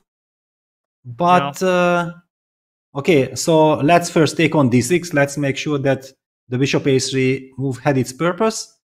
How does black recapture? So again, a takes b5 I think might be tempting, but bishop takes c7, that desperado move always is a huge problem. So black has to take back on d6. My instinct is to take back with a pawn, trying to maintain the sort of integrity of the central pawn structure. And I guess you would delay b takes a6 and try to apply pressure on my queen side with something like rook a b1? Yes, I would like to do that. Very risk-free position here for white as a result, I think. Yes, I mean, we're going to follow rook fc1, queen can fall back to a3, beautifully eyeing that pawn on d6. And black has some weaknesses. Pawn on b7 is clearly a big weakness. White's bishop on f3 is a monster. Rook on b1 is doing excellent job. It's one of these type of positions that are maybe quite solid. They might not be so bad, but sitting from the black side, it's no fun. Yeah, I mean, again, the engine evaluation is always so misleading here. It does look like white is having all of the fun, as you're saying. A huge decision for Magnus Carlsen here. I mean, he can take this game in essentially at least three completely different directions. And we haven't even mentioned, you know, bishop takes a3, which I think is unlikely because it plays right into white's hands, right? It keeps the structure the way that it currently is. And I think Pragg would be very happy to see this exchange. Now the bishop from c8 can't really move at all because of bishop takes b7. And black has essentially paralyzed himself. And as you're indicating, rook fc1 is almost a pre-move for white when the situation does become really critical on the queen side with all of black's pawns essentially under fire. Yes, basically the bishop on d6 is the bishop that cements black's position. It's a very useful bishop. If we just trade it, then the pawn on e5, the pawn on c7, the pawn on b7 is already weak. The reason why we haven't been talking about the weakness on c7 and e5 were exactly thanks to that monster bishop on d6, which gave black the stability. That's also the reason why Pragg has opted for bishop a3. He feels that if he is able to trade the dark squared bishops and black is not able to solve his problems by tactical means immediately, then it will be a long-lasting edge for white. And it comes, you know, I started to speculate. You did mention the move just very quickly to show the nuances. That should we play d3, h6, bishop a3? Now, if we would have played the move bishop a3, I believe that this tactical idea with bishop d7 would not work because of no fork with bishop b2. Ah, the knight's defended. Wow. That's so cool. Yeah, we can just go through that entire line maybe really quickly to show how fine the margins can be at this level between a tactic that works and one that fails, right? White drops the bishop back, you play bishop b2, and you end up, as the Russian expression goes, at a broken gate, right? Okay, where's the fork? There is no fork. The rook moves over to b1 and black can resign. Yes, so this was the justification behind the idea bishop a3, insisting on trading the bishops. On the other hand, clearly we talked about the fact that d3, h6, if not for any tactical ideas, it would be in white's favor. Very tough. These are the delicacies that over the board is just impossible to understand. But for analysts, very important to highlight, making everyone understand how difficult and complex a chess game is. Absolutely. And we're seeing how long Magnus is thinking on this move. It's now been 13 minutes, and you can sense the wheels turning in his brain. Bishop d7 is obviously on the table. I would predict that endgame to happen on the board as our likeliest outcome, but it is impossible to put yourself in Magnus's head. I mean, bishop h3, bishop d7, rook b8, so many ways that he can play here. But it feels to me, Peter, that if Magnus accurately calculates bishop d7, he will be attracted by the kind of sweet nectar of an endgame that I think he feels he can hold pretty comfortably. Yes, that endgame we looked at after bishop d7, white has the more comfortable position, but I just feel like Magnus, when possible, will rely on his pedigree and his ability to hold slightly worse endgames with ease.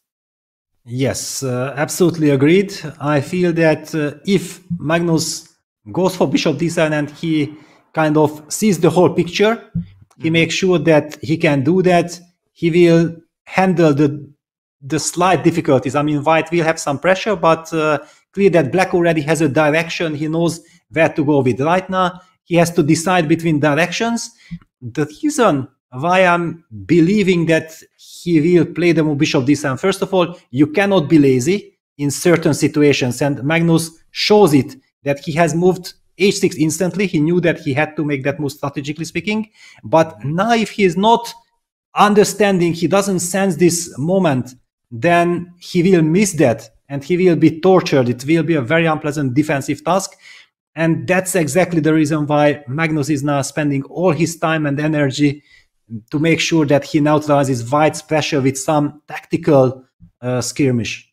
I mean, it's the pressure with which Pragg plays is really something else. I mean, we're only 13 moves in, and black is already under serious pressure. Carlsen is in a situation where, not to overstate the case here, but if he makes the wrong decision, right, if he plays bishop takes a3, for instance, yeah, the position could get really bad strategically within a couple of moves. So Magnus senses the importance of the moment.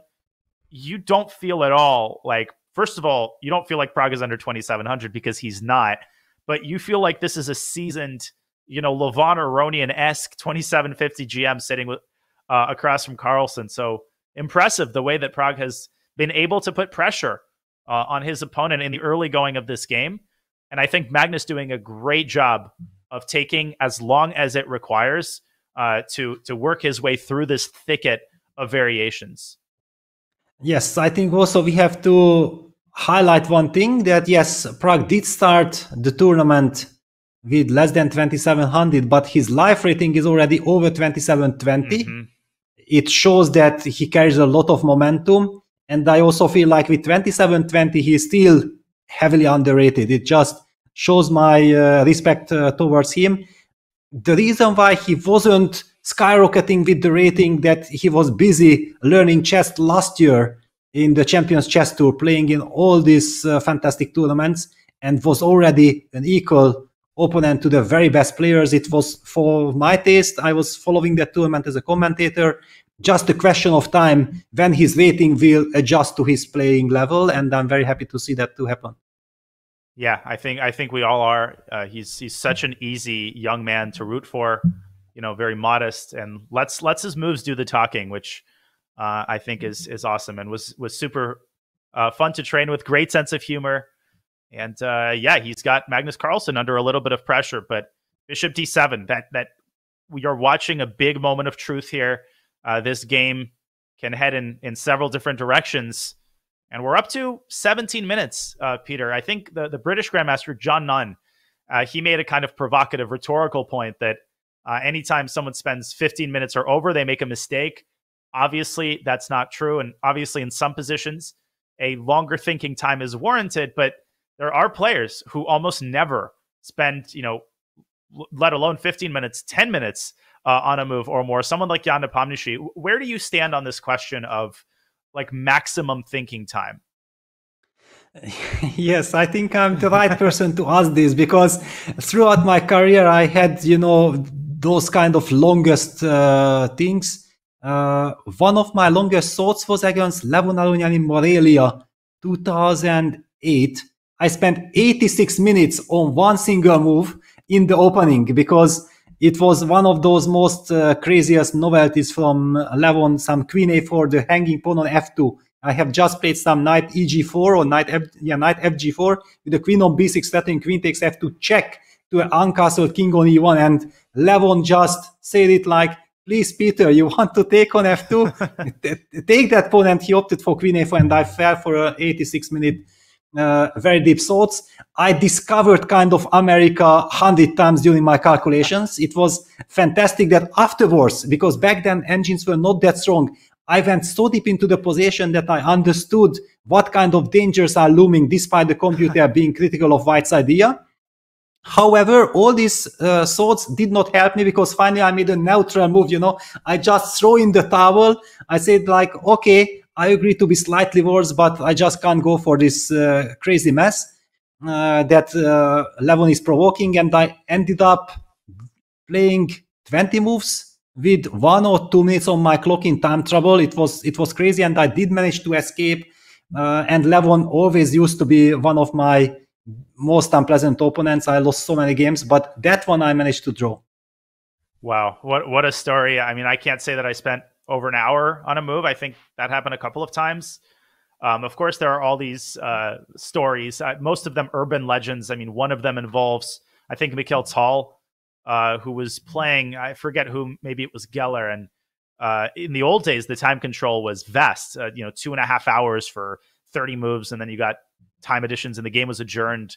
And, the story goes that Tal attended an opera performance and left halfway, and when he came back, his opponent was still thinking about the board. But one story that is true, in the memoirs of Paul Morphy's friend, Frederick Edge, who accompanied Morphy to Europe, he talks about Lewis Powelson, who was one of the strongest players that Morphy faced in the US.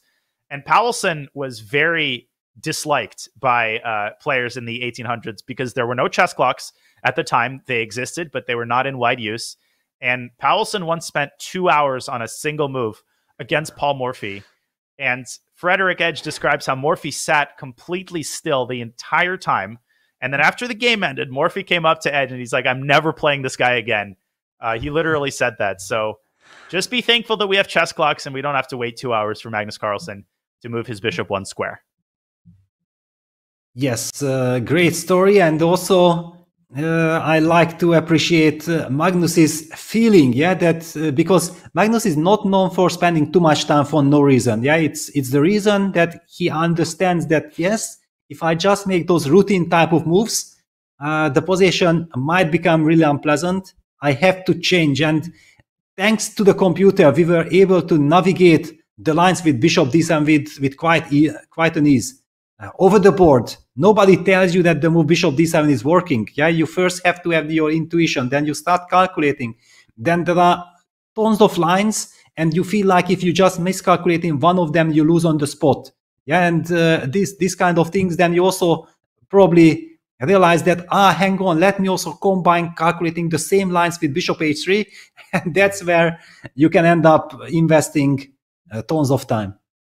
And you made a great point about forecasting the nature of the position. Like, are you expecting things to remain tense for 20 moves, or are you expecting the situation to clarify within a couple of moves? And that also defines the amount of time you spend. If you feel like, okay, if I find the right move here, we'll liquidate immediately into an equal endgame. Magnus can play an equal endgame perfectly with only 10 minutes on his clock. So maybe then he spends another 20 minutes. If he feels that, okay, even if I make the right decision, the position will remain very tense, well, then probably you'll set yourself a deadline of 5 to 10 minutes. So there's all these meta questions, not only about what you're thinking about, but how long to think about. And at least I sometimes try to do this when I give myself sort of a hard deadline for making a move. Unfortunately, like most deadlines in my life, they're purely symbolic. And, you know, the importance of making the right move starts to transcend, this arbitrary deadline that you set yourself. Yes, and over the board, it's also very important. I do know that also another reason when you can burn unlimited amount of time on the clock during a chess game when you want to be too perfectionist. And that's, of course, in a completely different scenario. It's at the moment when you feel like, yes, I have an advantage and I have to be super delicate. Yeah, that's also when you can lose the reality. Yeah, that you try to be so perfect that suddenly you don't see the forest from the trees. Yeah, that's kind of the problem. You shouldn't go so deep. Yeah, in a practical game, you have to always find this balance. How do I navigate practical problems with deep calculation? But trying to overdo that, it's a very risky situation. Now for Magnus, it's completely different because he knows exactly that, yes, if I go for complications and if I'm able to calculate them out, I might be solving my problems. And this is the driving force. Having said that, we don't know what goes through Magnus's mind. Do you read something from his body language? What is he thinking about?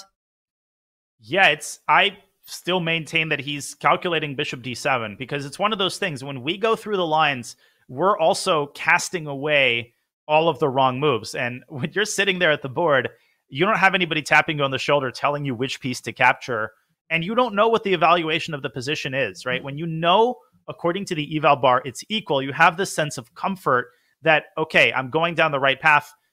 No matter who you are, whether you're Magnus, or you're God himself, you don't know what the evaluation of the move is. For all you know, bishop d7 might lose the game because, in some lines, you're giving away the rook on a8. And you really have to make sure that that very flimsy mechanism with the bishop from a3 coming to b2, right? If that fails, then you lose the game. So that's how thin the margins are. And, I would be triple and quadruple checking that at the board, which maybe is what Magnus is doing. So I do think he's focusing on bishop d7. If he concludes that he's not confident enough in those lines, I think he might choose bishop h3. But I really don't see him playing rook b8 or bishop takes bishop here because that essentially, as you put it, Peter, would be throwing in the towel strategically and saying, I'm going to accept, kind of getting tortured for a long time. And that's even less appealing given that Magnus has already invested 25 minutes and has not that much time. He's already spent half of his allotted time for the first 40 moves. Yes, once you invest so much time, you certainly don't want to be slightly worse and giving your opponent tons of option of keeping the pressure on. Yeah, you feel like you invest a lot of energy, then you want to get some clarity. Yeah, you want to get benefit. And if finally Magnus, after analyzing and calculating bishop d7, bishop h3, and for some reason says that no, but I'm unable to calculate myself through the jungle, and then plays a neutral move like rook b8, that does not work together. Then he will pay a high price, I believe. If he already spends time, he has to make sure that he solves his problems, at least gets clarity to the situation.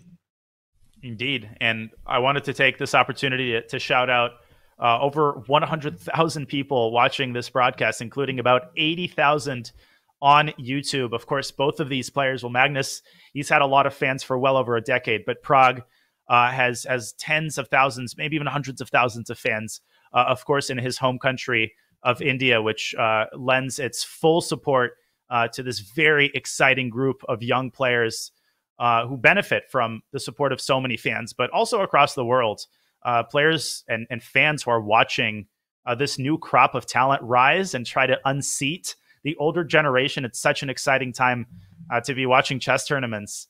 And so we thank everybody for taking time out of your busy work days and lending your full support to your favorite player, whether it is the exciting Pragg or the stalwart Magnus Carlsen. Okay, the tension could not be higher. It's now 27 minutes, Peter. I mean, we're getting into that territory of longest thinking time in the World Cup. I am sure that someone took over 30 minutes on a move, but we might be in like top 5 longest think times in the World Cup territory. For sure, yeah. This is also the FIDE classical time control, so the players don't have 2 hours on their clock. It's 90 minutes plus 30 seconds increment. It basically forces the players to be as practical as possible. It's just so crazy to get down into crazy time trouble with all the pressure. And also when you have, for example, the situation that your opponent has still a lot of time and you end up in time pressure, that's kind of a total nightmare scenario. And Magnus has played the move. Rook b8. And wow, okay, whoa. Then Magnus will be in for a very, very difficult time. Okay, Rook b8 is his choice, and he's not making this move willingly, ultimately not trusting his calculation. And I think it is safe to say now, Peter, that Rook b8 was always the kind of emergency option for Magnus. And I think it's clear in the context of how much time was spent that he was calculating bishop d7. I thought that he would trust his calculation, but you know, we can't say for sure that he didn't. You know, maybe he calculated to that endgame and felt that he wants to preserve, you know, winning chances with the queens on the board. I know it's weird to talk about it. Yeah, white is currently better, but here at least the queens are on the board and the position is more undefined. So a big decision made by Magnus Carlsen that ensures, I think, a longer middle game and a more complex middle game, which is a treat for us as Pragg responds to this very important decision with an important decision of his own. And we will respond by taking our second break of the day. The action is breakneck. I mean, we're getting the excitement of a Blitz tournament, but the quality of a classical tournament with over 100,000 people watching our broadcast. It's an honor to be commentating the World Cup final, and we will be back with more action from this first match game of the finals in just a couple of short minutes.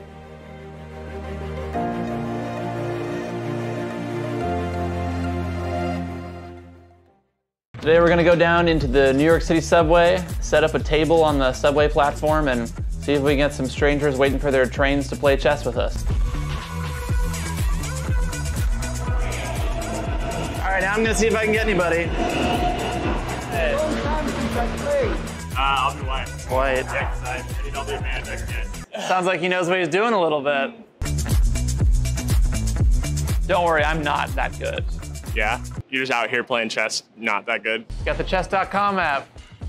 Do you ever play on your phone? Oh, yeah. You said you barely played. I'm a teacher. What do you teach? Chess. I'm just kidding. Self-defense. How do you stay sane? I used to do a lot of meditation, take medication. What's like lesson 101 of self-defense? Run. What are you listening to right now? Train, Sean Paul, Ed Sheeran. What is the meaning of life? It's funny because like what I'm doing I feel like doesn't align with my philosophy on what the meaning of life is, but it's like obviously spend as much time with family as possible. The best person you can be, get closer to God, not to be evil to each other. There you go.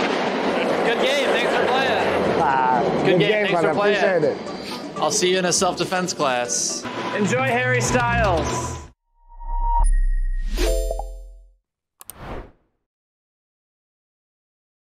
What's the best way to follow any chess event from the Champions Chess Tour to the Candidates, Speed Chess Championship, Title Tuesday, FIDE World Championship, and so much more? Chess.com/events has all of the top chess tournaments played both over the board and online.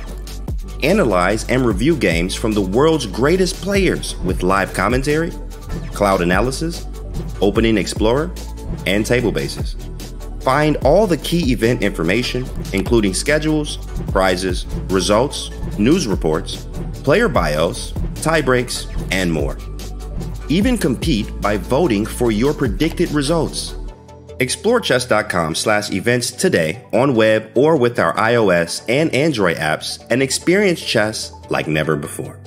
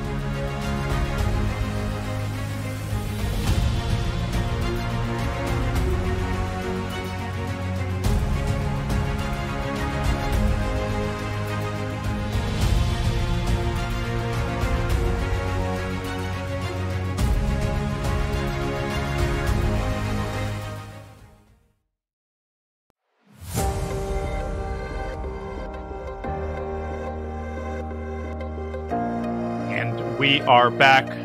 The concentration is palpable as Magnus Carlsen takes a sip of his mystery beverage and sets it back down. Pragg and Magnus Carlsen here at the finals of the 2023 World Cup. The tension on the board could not be higher. You can just see every ounce of energy, what remains of these players' energy after such a difficult run, particularly for Pragg, being exerted on this critical match. Elton John's song, I'm Still Standing, yeah, comes to mind. These players, the only two still standing and fighting for first place, Peter. What a story it's been. I mean, this is just awesome. Yes, and it was also very nice, your reference to Elton John's classic. During tournaments, when I was completely exhausted, I was listening to that song. It was always the energizing song that gave me strength to continue the tournament. And yes, we shouldn't be forgetting the World Cup started officially on the 29th of July. Yes, the top seeds did enter the tournament on the 2nd August, if I'm not mistaken. And ever since, they are battling it out. And in every single match, just one mistake can cost elimination. This takes so much more extra mental energy from the players that even once you qualify from a match, you win a match, you can't really relax because you know exactly that tomorrow another match is coming and you have to be, again, super precise. Only like this you can stay alive in this tournament. Just super grueling. It is indeed. And speaking of that song, it also has the lyric, I think, looking like a true survivor, feeling like a little kid. Pragg, obviously not a little kid anymore. He is blossoming into a young adult. But man, at 18 years old, such an exciting time in his chess career. He's got so much time before he even reaches his peak. Now, he's got a lot of time in this position, 57 minutes to be exact. Just to update people, if you're joining us late, first of all, where have you been? Make sure you don't go anywhere because the action is about to reach its peak. We're only 13 moves in. Pragg playing the English, which he played against Hikaru Nakamura. Magnus responding with a slightly rare 6th move, the knight retreat back to f6 rather than b6. And Pragg responding with the move b4, which was played against Magnus Carlsen by Jan Nepomniachtchi a couple of years ago in a rapid game. The first new move was bishop d6 against Jan. Magnus halted the progress of the b-pawn with a6. And Pragg challenging Magnus' setup, advancing b5, and immediately deploying his queen to a4, challenging the knight, which drops into the center, and kind of clarifying the structure that we see on the board in the current position. We got the trade on f3, both sides tucking their king away on the safe side of the board.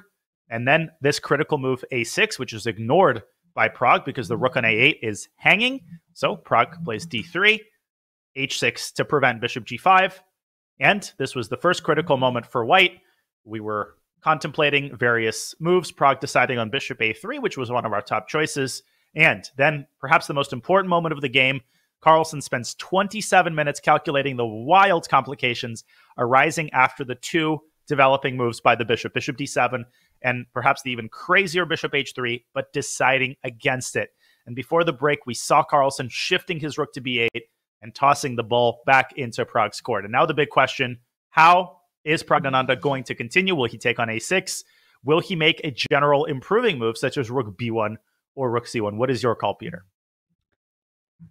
I think that we were also praising Magnus for sensing critical moments of the game. And Pragg is doing the same. He feels like, hang on, wait a second. Magnus did not go for the crazy lines. What does it mean? What does it signal to me? Yeah, if you are there. First of all, I believe Pragg is kind of relieved because he knows exactly that after rook b8, black is in for a long defensive task. Yes, with Magnus's technical level, one could argue that, yes, if it's only going to be a tiny advantage, then Magnus will be able to neutralize that. Yes, it could easily be true. On the other hand, Pragg knows exactly that he's risking nothing, and he has a chance to get something out of this game. And that's why he slows down. He feels that this is a very important moment, and there are so many tempting options. Rook fc1, rook ab1. Do you trade on d6 first? And in order to understand which one you prefer, which decision leads to what type of position, you have to spend time. And b takes a6 loses the game. I'm pretty sure it started to dawn on me as you were elucidating the various candidate moves. I think ba6, bishop d7 is a trap. Look at this. And this is exquisitely constructed by Magnus because the queen has two different squares on which it maintains contact with the bishop. Queen a5, b6 literally traps the queen. It's not even about the bishop. The queen is lost. And queen b3, b takes a6 is a discovered attack, pushing the queen away, making it lose contact with the bishop. White drops an entire minor piece. So that can be ruled out immediately. I mean, man, Magnus's play has little spikes on it, right? You make one little misstep, and that is how close you always are at this level to making a fatal mistake. Pragg will see that, and I think he will narrow his choice, let's say, to three moves, maybe. Bishop takes bishop, rook fc1, and I think rook ab1, I would argue, are his main choices in this position. Yes, certainly. I mean, those were the moves. I did miss the move. Did miss that b takes a6, bishop d7 is winning for black. Just intuitively, the move b takes a6 did not look right. Maybe also for the fact that I'm believing Magnus. Yeah, if Magnus plays the move rook b8 and invites b takes a6, then there is something in the air. It's clear that Magnus will never play rook b8 with the intention of going b takes a6, spoiling his pawn structure, and will be strategically lost. So you have to sense that. And after rook b8, the reason why I'm kind of tempted to capture on d6 first, just to make sure that all this tactical craziness is taken out of the position. On the other hand, after bishop takes d6, black has this option of capturing c takes d6. If that's something of a concern for Pragg, that he feels that after c d6, black will be very solid and my advantage might be just symbolic, then there are also good arguments to say that, all right, okay, so black has played rook b8, so probably he is wanting to play bishop d7, or black is also wanting to play a b5. So let me get ready for all of these options. I agree. Something tells me bishop takes d6 is the sort of the safer option, the option that removes this potential for some sort of freak tactic to occur, because the queen is the most powerful piece, but that makes it the worst defender because it is the easiest piece along with the king to attack, and most attacks on the queen have to be responded to. So you have to be very careful anytime the queen is the only piece that's supervising the tension between two minor pieces. Well, as Pragg considers his next move, I think we've got a good chance to maybe spend like a minute or two on our other game, on our third place game, because that is also a very exciting position. We promise we will not miss any action in the Pragg game, folks. The moment a move is made, we will come back to this game. But we've got some scintillating tactical potential in our Catalan game between Abasov and Caruana. Things still looking really good for Abasov. Now, Peter, he did play the move e5, but he played it later than we expected. But I think it's come with the same great effect. Yes, now that we see that Fabi has opted for knight h7, that signals us that after queen e7, if white would have played e5, black would have answered it with knight h7. And then what would be more natural than to double the rooks with rook g3, just as happened in the game? So in the game, Abasov went for rook g3, rook a d8, rook a g1, hitting that pawn on g7. Fabi had to go passive with rook g8, defending. You don't want to weaken with g6. Rook g8 gives much more stability. Now white pushes the pawn to e5. Knight h7 played, and another move, knight e4. Looks like the most tempting option, heading towards the d6 square. The reason, then why is Abasov taking his time? I believe it's pretty understandable that if you play knight e4, heading towards the d6 square, you know exactly that black will move that knight from d7. I don't know exactly if knight b6 or knight df8, and whenever you land that knight on d6, black will not blink twice, will simply eliminate that knight, sacrifice an exchange. That's the thematic positional exchange sacrifice a la Tigran Petrosyan, the legendary war champion. And then suddenly, okay, let's even show this on the board, even after knight df8, knight d6. Let me just highlight what I'm talking about, e d6, queen d6. A complete change, complete transformation of structure happens. White will have vulnerable pawn structure. Black will be very solid. Black's knight will start jumping back. I don't know, knight g6 or knight d7. Yes, white will still rely on this f4, f5 break. But certainly, before you let something like this happen, you look for all alternatives, and you are also calculating all the forcing lines. Absolutely. And one of the things you're trying to measure is when you play this move f5. So if we rewind, first of all, to the 22nd move, this is not the time to play f5. Why not? You have to spot the x-ray that the black rook is exerting on white's queen. f5 runs into knight takes e5, and white's position falls apart immediately. But should you first play knight e4, and should black move the knight from d7, then the appeal of f5 is greatly increased. I also wanted to point out one line. If black tries knight c5 here, it fails for two reasons, both of them very instructive. The first is queen a3, which wins a piece on the x-ray. But the prettier line is knight takes c5, queen takes c5. This would solve all of black's problems, because without the knight, white doesn't have, the proper type of Phillips screwdriver to access the weak squares. But in comes queen takes h7 check, a scintillating desperado. Then you recapture the queen. This is a classic, worth remembering. And white emerges up a bishop in the endgame. So black can't solve his problems directly. He will have to move that knight on d7 to a more passive square and prepare for the exchange sacrifice. And that leads me to my main point, which is that knight f8 could be met, or knight b6 could be met with f5, first trying to shatter black's pawn cover, and then after e takes f5, dropping the knight into d6 and really trying to open up the position. By the way, Pragg, he has just captured on d6 as we expected. So we'll get back to that game shortly. But still feels very good for Abasov. And we have queen e3. He doesn't play knight e4. Ooh. Ugh. Yes, it's a little bit, showing too much respect for the pin along the d file.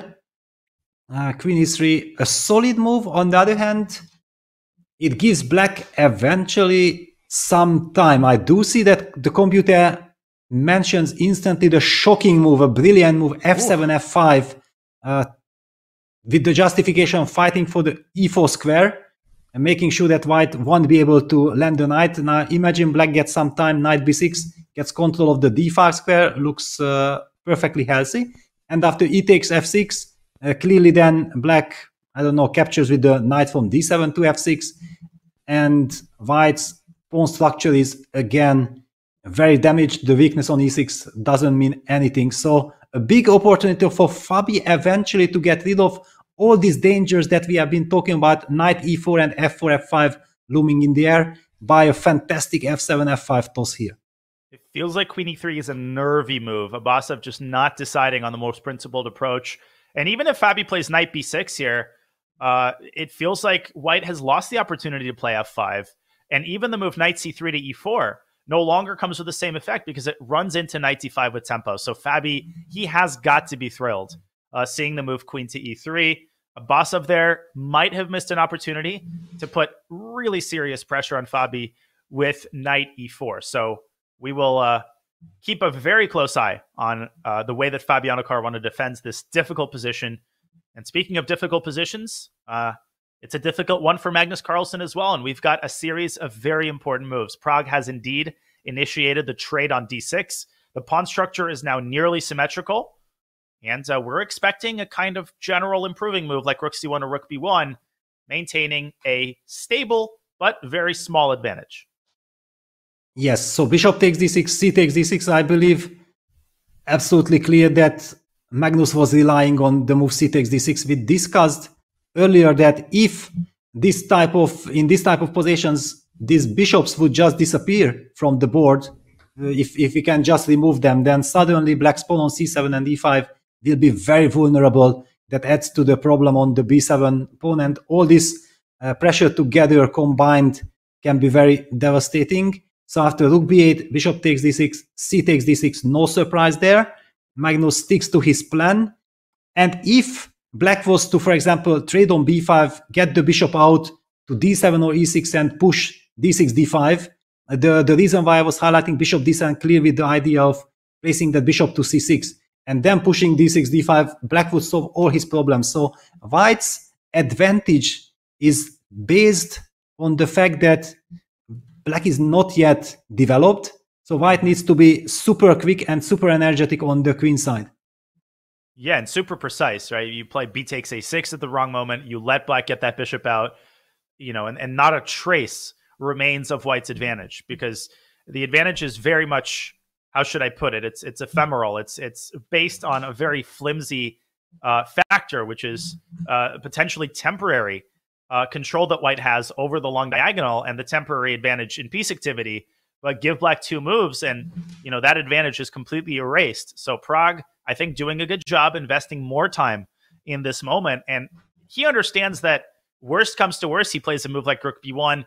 White's not really risking, right? Precision isn't important in the sense that you're going to lose the game if you play a slightly imprecise move, but you definitely might lose the lion's share of your advantage.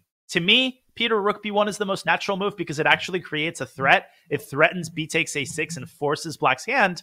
On the other hand, after a takes b5, okay, what do you recapture with? If you recapture with a queen, that's a little bit awkward. You can't take with the rook because of bishop d7. That's a little bit annoying. And if you take with a knight, then you take your eyes off of the d5 square. So all three recaptures have clear drawbacks, and maybe this causes Pragg to choose a different rook move. Yes, it's a very delicate position. If black gets this a takes b5 and d6, d5 in, locks out the bishop on f3, and activates his bishop via d7 to c6 or the bishop to e6, reinforcing the d6, d5 move, black will be very happy neutralizing white's pressure. You very nicely highlighted that rook ab1, ab5, I think that black would be in a lot of trouble if white would be able to capture with the rook. Just give white one more move, queen b4, and we get everything what we desire. The pressure on the b7 pawn, black not able to developing the bishop from c8, and we are also controlling the d5 square. So that would be ideal scenario, but it's not possible. And rook ab1 is on the board. So we are very likely to see that exact decision, of course, between knight takes b5 and queen takes b5 made by Pragg. Is it fair to say, Peter, that the game is starting to head a little bit in the direction of a draw here, or is that too early of a conclusion to make? I think a little bit early. It's still, if you ask Pragg, he says, no, wait a second, guys. I want to get something out of this position. And yes, and if we would be turning the board and Magnus would have the white pieces, he would say, no, forget, guys, about draw. I'm very interested about this game. So yes, we are simply assuming that Magnus, with his tremendous strategic feel and with his experience, he will be most probably able to neutralize white's pressure. But there is still a pressure. And AB5 is the move. Another move would be bishop d7, but that runs into queen a3. The move we already mentioned, with a very powerful threat of capturing on d6. The pawn on d6 is clearly black's soul at this moment. We do believe that Magnus will play ab5. And then the question is, do you have a preference? How would you, Danya, play this position from the white side? I would be tempted by queen takes b5, because to me the control over the d5 square may be the most important factor here. As long as white keeps that bind, it feels like black is in a little bit of discomfort. And yeah, bishop d7. On that note, I would play queen b3. And, you know, all eyes on deck, all eyes on the d5 square. You know, black plays bishop c6, and even the position after knight d5. If you exchange all of the pieces, I think the computer evaluation really doesn't tell the whole story here. I feel like this is unpleasant, right? And this is what makes me agree with you, Peter, that this is not just a draw, and we shouldn't be fooled by the symmetrical structure. Magnus has a little bit of work to do here, should this position be reached. And it's likely to be reached. A takes b5 is already on the board. And I will point out one more thing, which is that among the skills that Pragg has demonstrated in this tournament is the ability to squeeze out very small advantages. He did that in a must-win game with the black pieces. Having lost to Erigaisi in the first match game, he won the second on demand with only a tiny advantage in the endgame. So it's not like he hasn't demonstrated an ability to do what he needs to do in this position. We have queen takes b5 on the board. The move's being made much, much faster now. Yes, the position has simplified. I also believe that there is a very important variation, that after bishop d7, my favorite move would have been queen b6. I really like this, that endgame can be very nasty for black because of the two weaknesses. However, I feel that with a timely bishop c6, so my feeling was like queen takes b6, rook takes b6, and probably the move rook fc8 being super important, hitting that knight. My plan would have been knight d5. Clearly, I want to play this position, takes. I would be super happy. Black would be in a lot of trouble if not for this little quiet move, stabilizing move, bishop d7, c6, making sure that the pawn on b7 is protected, and the bishop also stops the 6th rank, guards the 6th rank against white's rook on b6, a multi-purpose move, solving all problems. That's a great line. It's such an important line, and clearly Magnus has calculated it, because bishop d7 is on the board. And yet another important decision for Pragg. Queen b6 is a kind of bailout move. Again, white isn't really risking on either case. Queen b3 we were looking at earlier, but queen b4 I guess also deserves a little bit of airtime, hitting the pawn on d6. Unfortunately, after bishop c6, you could get that trade on c6 and then on b8.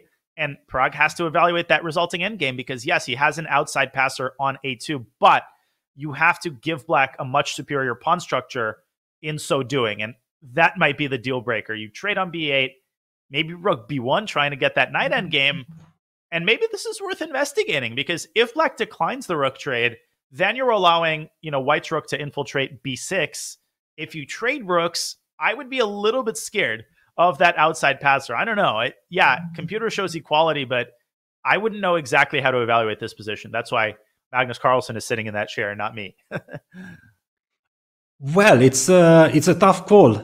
Those kind of questions are never easy to answer without computer's guidance. That the computer tells you that yes, it's a 0-0 position, don't worry. But just one little nuance and it might be 0-80. And the players are never sure about this. And I think this is also the most mystifying thing about chess. That the players have this uncertainty. They're never sure about the evolution of any position, so they have to rely on their intuition, on their skill, chess understanding, perfect calculation to make perfect sense of every single scenario.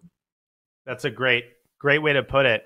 And yeah, just blindly looking at the computer eval, you would think that it doesn't even really matter where Pragg puts his queen here. Yeah, everything is about the same evaluation, but the three moves that we've examined so far just lead to completely different types of situations, both in terms of what pieces remain on the board, right? Queen b3 could lead to a heavy piece endgame with the minor pieces gone after bishop c6, knight d5. Queen b6 leads to one type of endgame. Queen b4 leads to another type of endgame. So these are important decisions, and the players don't know that the evaluation is equal. For all Pragg knows, you know, the difference here might be between a sizable advantage and an equal position. So, you know, I wouldn't be surprised if a significant amount of time is invested in this very important decision, where to put the queen. If I had to make a guess, I think he's going to go queen b3. Yeah, well, it's very hard to guess anything for me, because the point is, I believe at some point you are influenced by the fact that you are facing Magnus Carlsen. And a choice which you would make against any other player might be different to the one that finally convince yourself sitting opposite to Magnus. One thing we haven't talked about, our lovely team has given us incredible amount of statistics, and one of the statistics was the overall score between these two incredible, extraordinary gentlemen. And Magnus has won 9 games, including Blitz, Rapid, Classical, but Pragg has also won 5 games, winning 5 games against Magnus Carlsen at the age of not even 18, because he just turned 18 during this tournament and they haven't met yet. It shows that Pragg has the confidence. He has this incredible skill that, yes, he's losing more games to Magnus than he wins, but he beats Magnus also, and this shows that he believes that he can beat Magnus Carlsen. And the word poise also comes to mind, because I pointed out earlier the most dangerous moment of the tournament for Pragg when he lost the first game against his compatriot Arjun Ergaisi with the white pieces, right? To win on demand with black. How hard, how incredible is that? But there was also a moment in his Hikaru Nakamura in the classical portion, which seems like it was, you know, eons and galaxies ago. But a moment where he seemed to lose the thread. They went into an endgame, and Pragg showing tremendous poise, holding that position in time pressure, taking that match to the rapid tiebreaker, and then defeating Hikaru, which is so hard to do. And of course, my prediction was wrong. I dutifully admit my guilt. Queen to b6. Your suggestion, Peter, is on the board, and we will very likely see a trade of queens here, followed by rook fc8. Yes, and I also have to give credit. We were a little bit harsh with Magnus that he spends 27 minutes and finally does not go for the complications. I think that it shows how deep he is as a player. Definitely he has calculated those lines, but probably he convinced himself that none of them was clear enough finally to go for. And he also had this rook b8 in his pocket right from the beginning. He could have blitzed that move out, but he did not want to be lazy. So he did not opt for the move rook b8 because of, yes, okay, let me not play critical move. He probably have judged every single aspect of this position that, yes, it's a super dangerous position. If just one minor detail is different, I will be worse. And the move bishop c6 appeared on the board. Very precise chess by Magnus. What is this based on? There is a tactical justification. If white takes twice on c6, then rook c8 is a dagger. The knight on c3, undefended. You have to be aware of all of your undefended pieces at all times. This skewers the queen to the knight, and white drops a minor piece. So if Pragg takes on c6, he will essentially have to follow up either with queen takes d8 or queen takes b8, reaching the position that we were discussing earlier. As an alternative, you're under no obligation to take either piece. You could play rook fc1, but that allows black either to take on f3 and damage white's pawn structure, or even to play d5 and achieve that pawn advance, which eradicates the weakness of the d5 square. So Pragg could also take on d8 and then delay the move bishop takes c6. So it's kind of like a pick and choose situation where you can trade one of two pieces or trade no pieces at all. More decisions to be made here for Pragg. Yes, actually, bishop c6 was also the move that smiled on me when I first looked at queen b6. Like, okay, I would like to play queen b6. However, then computer very quickly also neutralized my idea with takes, rook f8 followed by bishop c6. Magnus is not a computer. I believe that he is humanly very happy that he's able to solve his problems with such an aesthetic move. This is always also a true art. I mean, the chess players are artists. Yeah, if we know that chess is now, especially with less and less time control, with less time, becoming extreme sport. Yeah, there is so much tension. There is this tremendous sporting element, but deep inside the players have also this artistic feeling. And whenever there is a chance that you can make a move like bishop d7, c6 stylistic move, you will always prefer it compared to very simplistic takes, rook f8, bishop c6. You want to spice things up. That's a great point. And, you know, you find the golden medium here between making an artistic, aesthetic move, but one that also satisfies the objective criteria of the position, which in this case is to trade off White's strongest piece. That is the bishop on f3. And Carlsen's move is aimed precisely at satisfying that objective, which it does. It does so in style based on a tactic. So what more can you ask of a move? And Pragg, he's thinking, obviously, he can take on c6 and take on b8. And I don't think Magnus would turn down a draw for, but we've talked about it. You know, someone who's defeated Magnus 5 times across the time controls doesn't do that by just immediately saying, oh, okay, you equalize, let me acquiesce to the draw. He's got the white pieces, and before yielding that half point, he's really going to plumb the depths of the position and make sure that there aren't any ways to keep the pressure up. But it feels like Magnus Carlsen has solved the worst of his problems here. For sure, yes. Bishop on c6, the desired square. White is unable to benefit anything immediately, which means that the battle for the d5 square has been neutralized. Yeah, basically black has won the battle because the d5 square was in White's control. And if black wins the battle, means that he will equalize. The big question, yes, and Pragg captures on d8. The queens have to be traded. However, the big decision is only postponed after rook f takes d8, which is already on the board. There is a big question. If you don't trade on c6, then black wants to damage your pawn structure and also wants to go d6, d5. So there are all arguments to be seeing your exact line, that knight endgame like bishop takes c6, yeah, on the board. Mm-hmm. B takes c6. Okay, rook takes b8 and rook b1 is that entry point to the knight endgame we were discussing. But again, rook takes b8, not forced. You know, you could play a4, but I'm getting the vibe that Pragg is, you know, making a beeline for that variation. But I mean, a4, there's a case to be made for this move because, you know, you can delay rook takes b8 and rook b1 until a more opportune moment.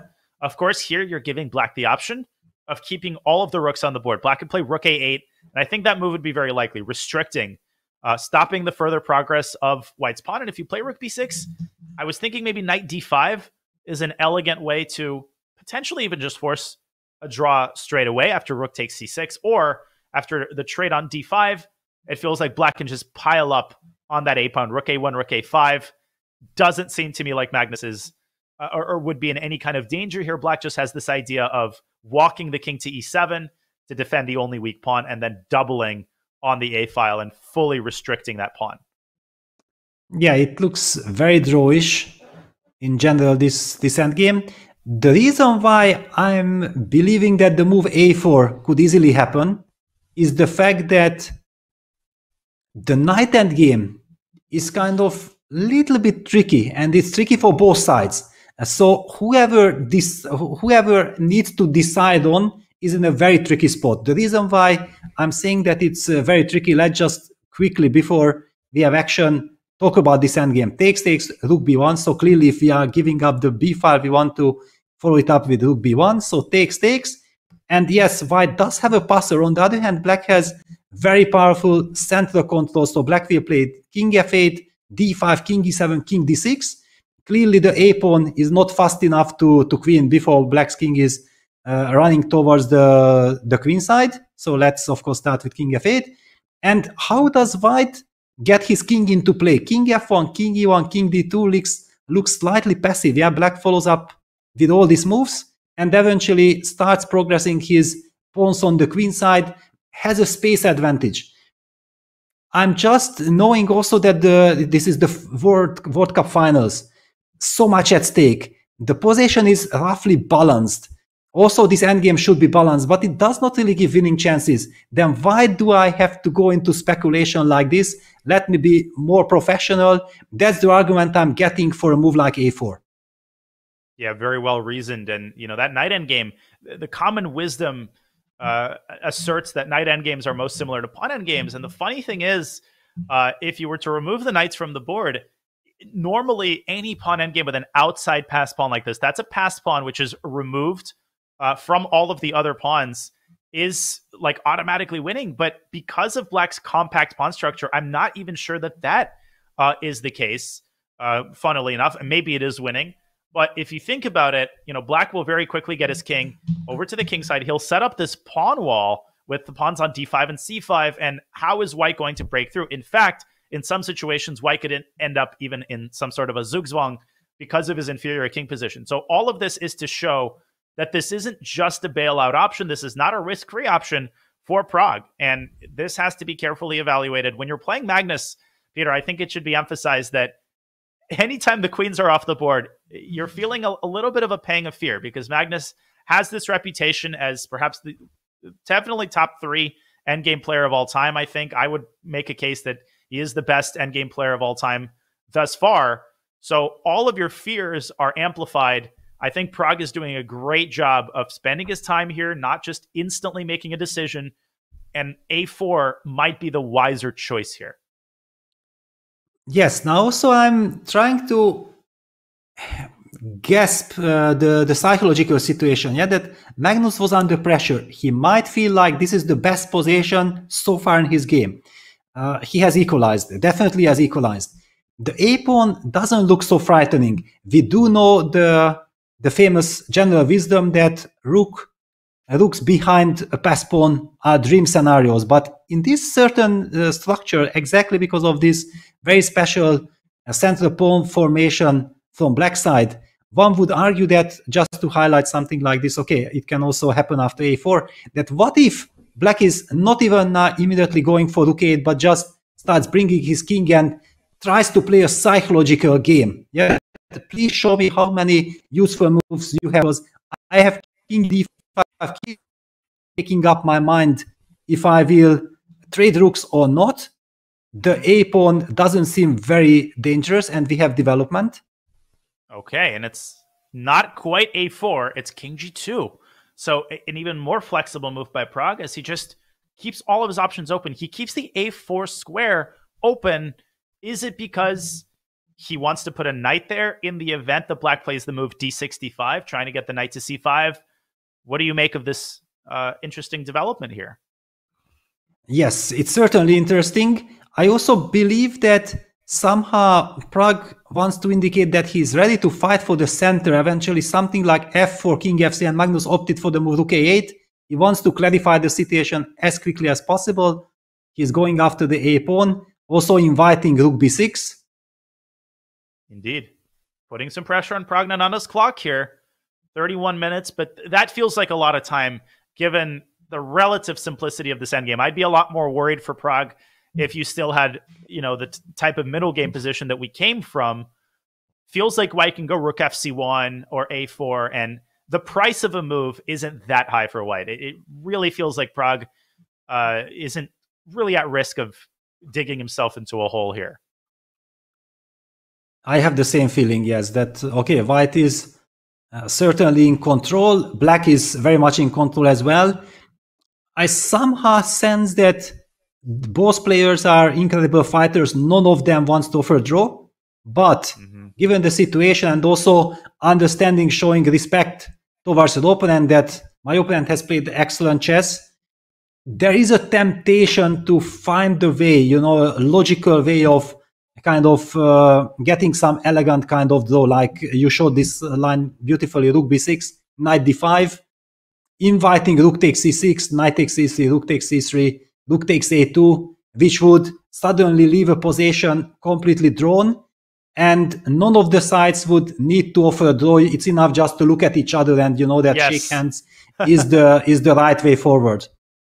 Yeah, I've told this story several times on stream, but it's so pertinent. I played a tournament a couple of years ago on the island of Corsica in France. Beautiful place. And back then, this was a pretty unusual rule. You couldn't offer draws in this tournament at all. I mean, now that's pretty normal, but back then I think it was one of the only tournaments that had that requirement. and I was playing Etienne Bacrot, the French super grandmaster. We went into some sort of opposite colored bishop endgame. That's a dead draw, and you could still offer a draw. You know, humans are very good at adapting. So the way the draws would be offered in the tournament is you would just look at each other and you would smile at each other, and then you would sort of pointedly start repeating the moves. I would play bishop b7 to a8, and he played bishop b2 to a1. I played bishop a8 to b7. So there would be ways around it, but you're right. Both of these players, they are fighters. Pragg, that's what makes him so fun to watch. He almost never plays for a draw. He plays for the win, but I think in this case, the position is going to start bailing out very shortly. And rook b6 is on the board.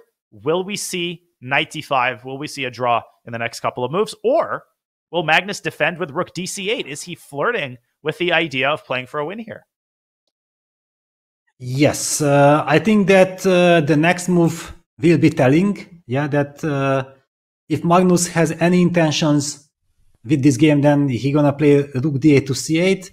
However, sensing that the position is anyway completely equal, it's not like black is, you know, willing to take risk in order to maximize his winning chances. One could give the case that, yeah, Magnus first just dupes the board.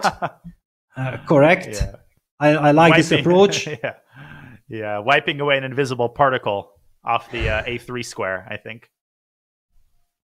Yes, so rook b6, rook d8, or knight d5. There is also a case to be made for d6, d5. That's also a liquidation idea. Rook takes c6, d4. Yes, we sacrifice the pawn on c6, but we force the knight to move from c3. The pawn on a2 is hanging. It could be also a tempting option. Maybe Magnus can convince himself to try this, because he does get a little, at least little space advantage in the center. Yeah, this could get a little bit of spice. Could get a little spicy, and not in a pleasant way for white if that e2 pawn ends up under fire. So Magnus could just say, "Listen, I've been under pressure this whole game. I have this essentially forced draw with knight d5. Let's just go home. I've got the white pieces tomorrow." But, you know, the Magnus that we're used to is someone who tries to maximize his opportunities. And if he realistically feels that Pragg is losing the thread here a little bit, maybe relaxing prematurely, then we will see d5 or rook dc8. So very interesting decision to be made for Magnus Carlsen here, and a good opportunity for us to go on another short break. But before we do that, we wanted to remind the chess fans among you, that means all of you, all 100,000 plus of you, to mark your calendars for Chess Clash, the greatest chess and Clash universe crossover you did not know you needed. We're teaming up with Supercell to bring your favorite creators together for an epic series of chess and Clash challenges. It's a star-studded lineup as Alexander Botez, Gotham Chess, clash with Ash, Sapnap, who played in PogChamps, and more. Battle it out in the ultimate strategy game competition. Which clan will prevail? Well, to find out, tune into Chess Clash on September the 7th at 2 p.m. Eastern Time, 11 a.m. Pacific. Use !Clash, !Clash in chat to learn more. And we will be back with that, with more action from Carlsen Praggnanandhaa here in the first match game of the 2023 World Cup. Stay tuned.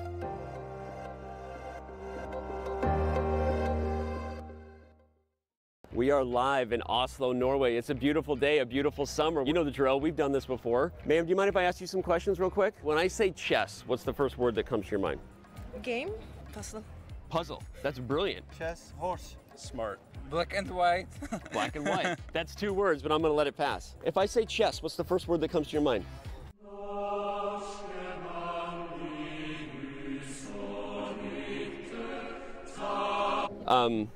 I don't know if I have any other questions for you. Okay, when I say strategy, what's the first thing that comes to your mind?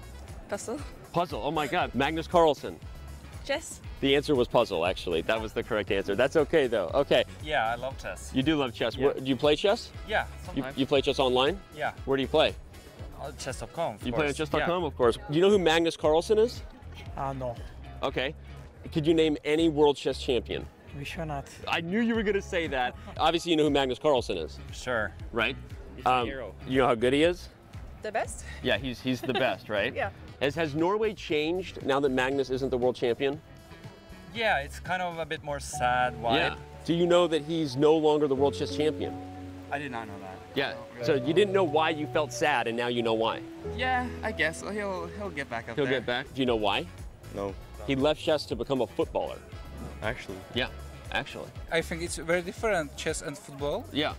But he's an athlete, so he can pull it off. It makes sense. It makes sense, right? I don't know who he is. You don't know who Magnus Carlsen is? Okay. He's a professional footballer, one of the most well-known in Norway. Okay, okay. Okay, so... Sorry, I'm not from here. Okay. I heard there was a huge chess tournament thing where he accused another player of cheating. That's true. Do you know anything about that scandal? Have we done our job, Oslo? Oslo, they are an educated chess city, a city of deep-thinking people, a city of beautiful people, a city where chess comes to life.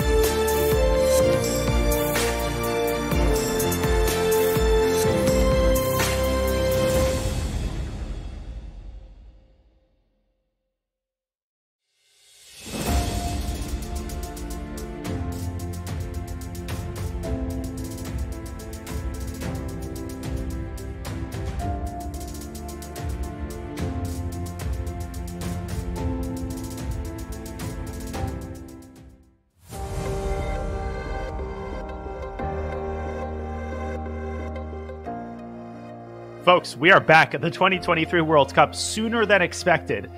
Peter is still taking his much-deserved break. He's coming back right now, but we have to go back live because we have had a massive development in the Caruana-Abasov game. This is our third-place match.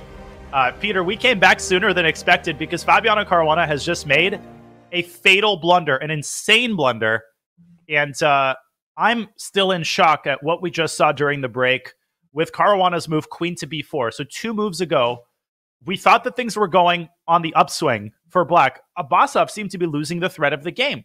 We were discussing the move f5, which would have given black great defensive chances, but instead, after a 22-minute think, Caruana goes on the other side. He plays queen to b4, trying to attack white's pawn center laterally and completely forgetting, seemingly, about the dangers inherent on the king side. Bishop takes h7, king takes h7, and the decisive move knight e4, and the threats of knight g5, and in some cases knight f6, that means the game is essentially over here. Wow, I mean, first of all, let's just very quickly understand what happens after queen takes d4, seemingly loses on the spot due to multiple reasons. Knight f6 check is just the human easy way, and Fabi did make a move. Oh my gosh. Queen e7, f5, knight f6, and queen takes h6. We have to show that line. Queen e7, he retreats. Oh my gosh. Yes. Wow, f5. Oh my gosh. Beautiful. Knight f6 check, and you pre-move queen takes h6. Wow. Gorgeous. Stunning checkmate, and probably Fabi in a state of shock Yeah, that how did I not have foreseen, sensed the danger? After queen e7, the position is not only because of this sensational tactic looks dangerous. I mean, there are so many ideas, just knight g5, check, rook h3, and eventually preparing some devastating sacrifice on h6. One can simply feel that this position should be lost for black. Mm-hmm. Wow. And oh my gosh, we should also show two more things, Peter. After f5, e takes f5, knight f6. You might say, well, okay, I see that I can't take the knight. Let's drop the king back and give up the exchange. No, I still take on h6, and there's an Arabian mate that's equally beautiful at the end of that line. So that's the first thing. But I actually think Fabi saw that and is intending to meet f5 with knight to d5, right? Trying to cover the f6 square. But white can now play not knight f6, but first of all, there's knight g5 check, but even pawn f6, I think is a very simple move. If you play gf, you run into the same tactic with queen takes h6. And if you play queen f8, I think this is actually a very important position after queen f8. Because you can go rook takes g7 check. Oh yeah, you can just go rook g7 and f takes g7. You don't even need the fancy knight g5 check. Just rook takes g7, rook takes g7. And, oh, queen takes g7. There is f takes g7. Oh my gosh, and knight takes e3, yes. Knight f6 mate. I mean, how many lovely patterns do we have in this one position involving the knight coming to f6? Yeah, and it all because of one mistake. This queen e7 to b4, losing the tempo. I think the reason things escalated here very quickly. The reason why Fabi missed this whole scenario, I think, was truly psychological. That his terrible looking knight on h7 seemingly doing nothing. You would think like white has played the move bishop e4, so white is maybe trying to set up some battery on the b1 h7 diagonal, trying to checkmate black there. And you don't think suddenly, yeah, you can have this hallucination that you just don't think that this monster bishop from e4 will be traded for that terrible looking knight on h7. But it did happen. And after knight e4, queen e7 on the board, Abbasov has already made his move, f5 on the board.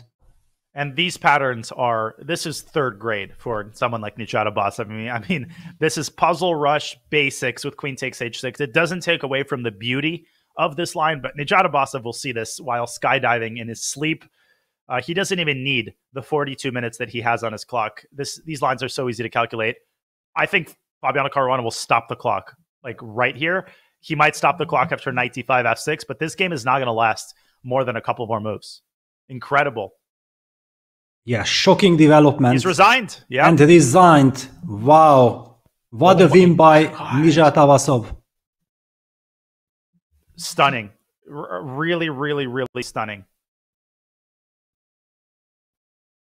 I think Fabi cannot believe what happened. It's clear the tiredness, everything together.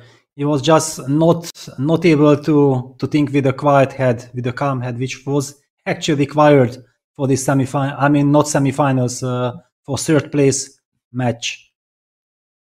It's not Shakhriyar Mamedyarov, the top seed from Azerbaijan. It's not Rauf Mamedov, the experienced grandmaster. It's Nijat Abbasov, the hometown hero who goes the furthest in the World Cup, and his legendary run continues. And after losing to Magnus Carlsen, he bounces back. Excellent opening preparation to get an exciting and enterprising position, and then phenomenal tactical vision to finish off Fabi in only 26 moves. And that means we have to go back to our other game, because Magnus Carlsen has made the big decision of keeping the tension with rook fc8. That does not mean that the game is not going to end in a quick draw, but at least it keeps some intrigue alive in this position. Yes, so let's take a look. Rook b6 was met by rook dc8, rook c1, very natural, d5, and rook c2. So white basically sets up a very nice defensive idea. The rook protects the pawn on a2. The rook also indirectly eyes the c6 weakness. Yes, one could argue that knight d7 kicking away that rook is the most natural move, but then white starts kicking that black knight. For example, knight d7, rook b7, knight c5, rook b6. I wanted to ask, would that be kind of a draw offer, silent draw offer? But black can maybe fall back with the knight to e6 and just don't give 3 moves to Magnus. If Magnus gets his king to the center, then he will feel like I might have something to play with. Yeah, and this is what's so hard to do psychologically. You've been under pressure the whole game.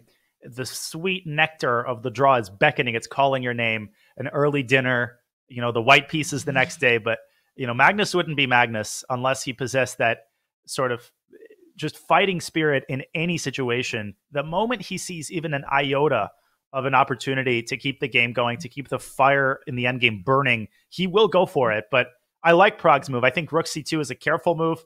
It's a cautious move.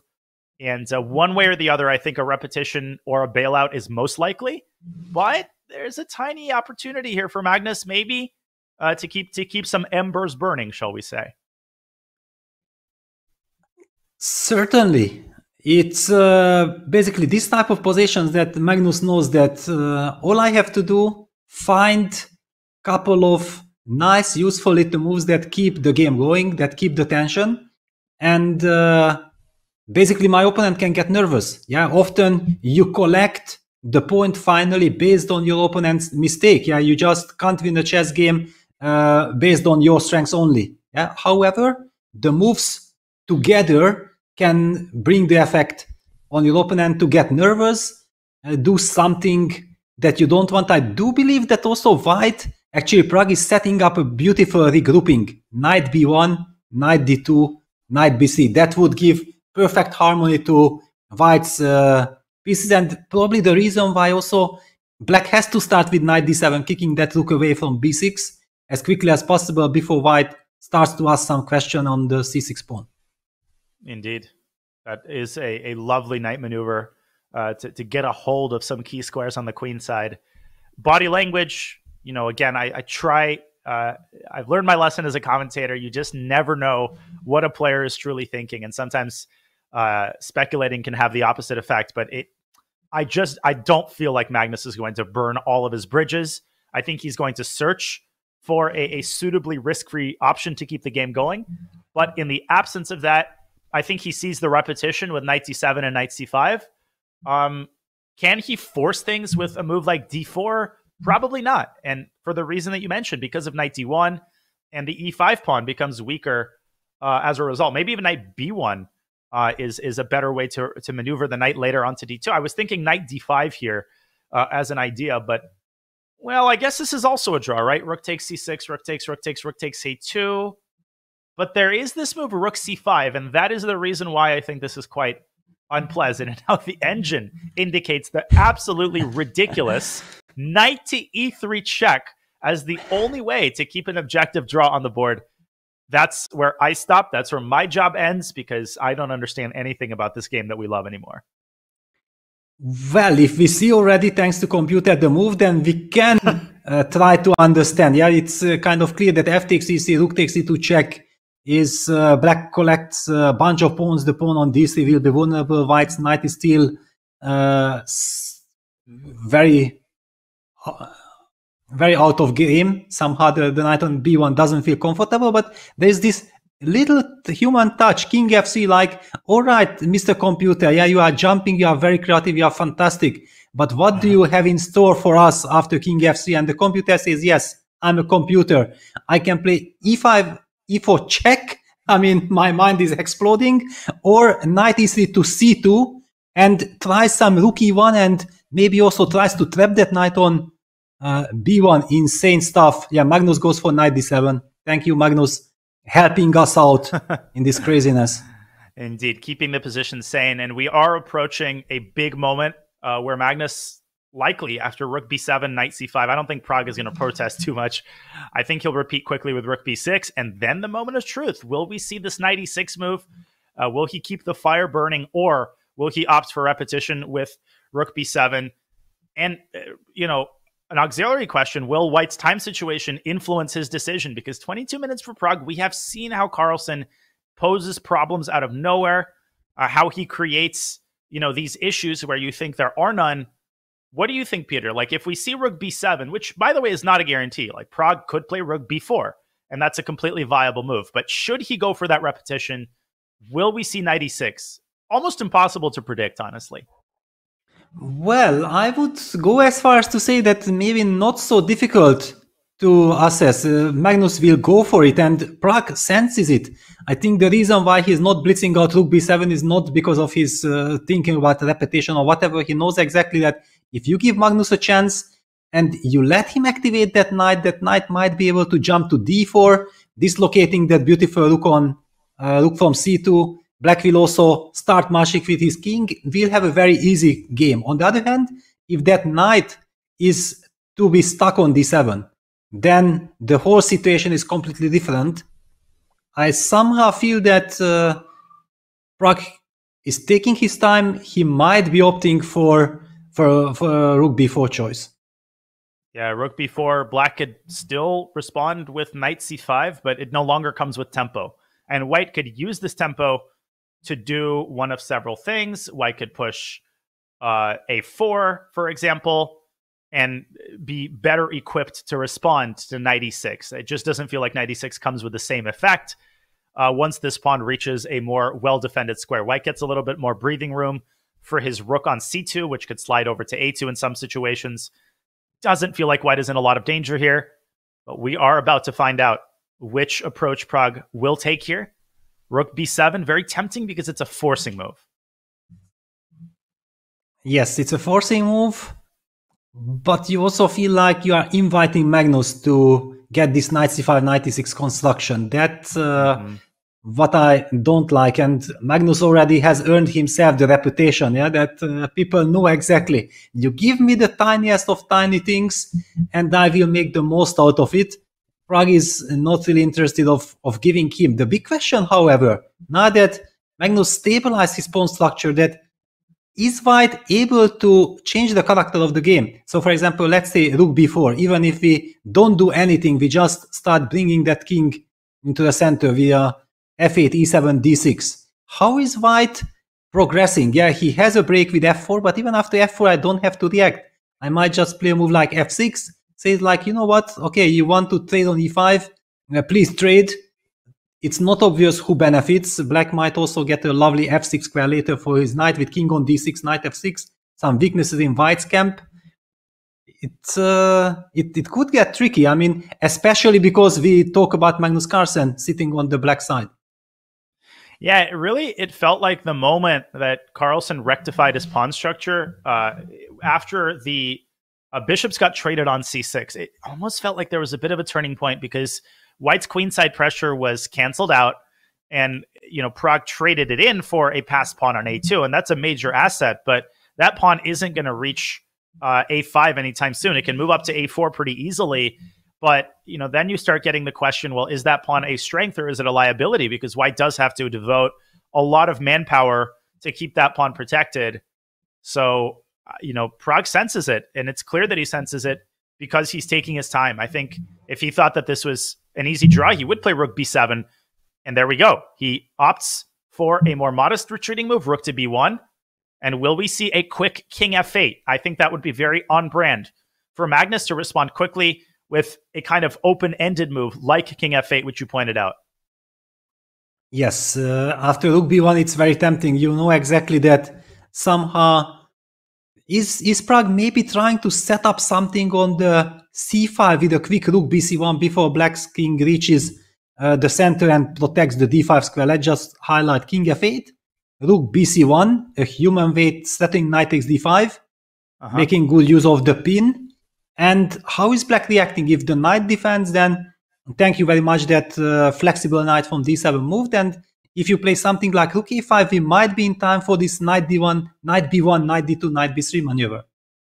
Oh, that's a lovely defensive idea. So if you play knight d1, okay, so let's say knight d1. Okay. Sorry, I faked you out, Peter.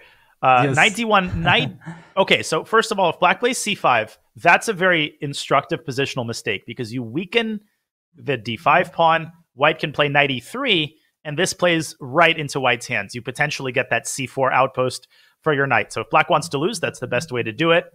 And we see a move by Magnus. I'm going to interrupt my explanation here, and it is knight c5. And it is knight c5. And my question is, what if rook bc1? What if Pragg follows up on his idea? Yes, certainly he will. I guess then Magnus certainly relies on the rook a5. Yes, actually, we have to show it because it's so beautiful. White is now eyeing the knight on c5. Yes, so knight takes d5 is a threat.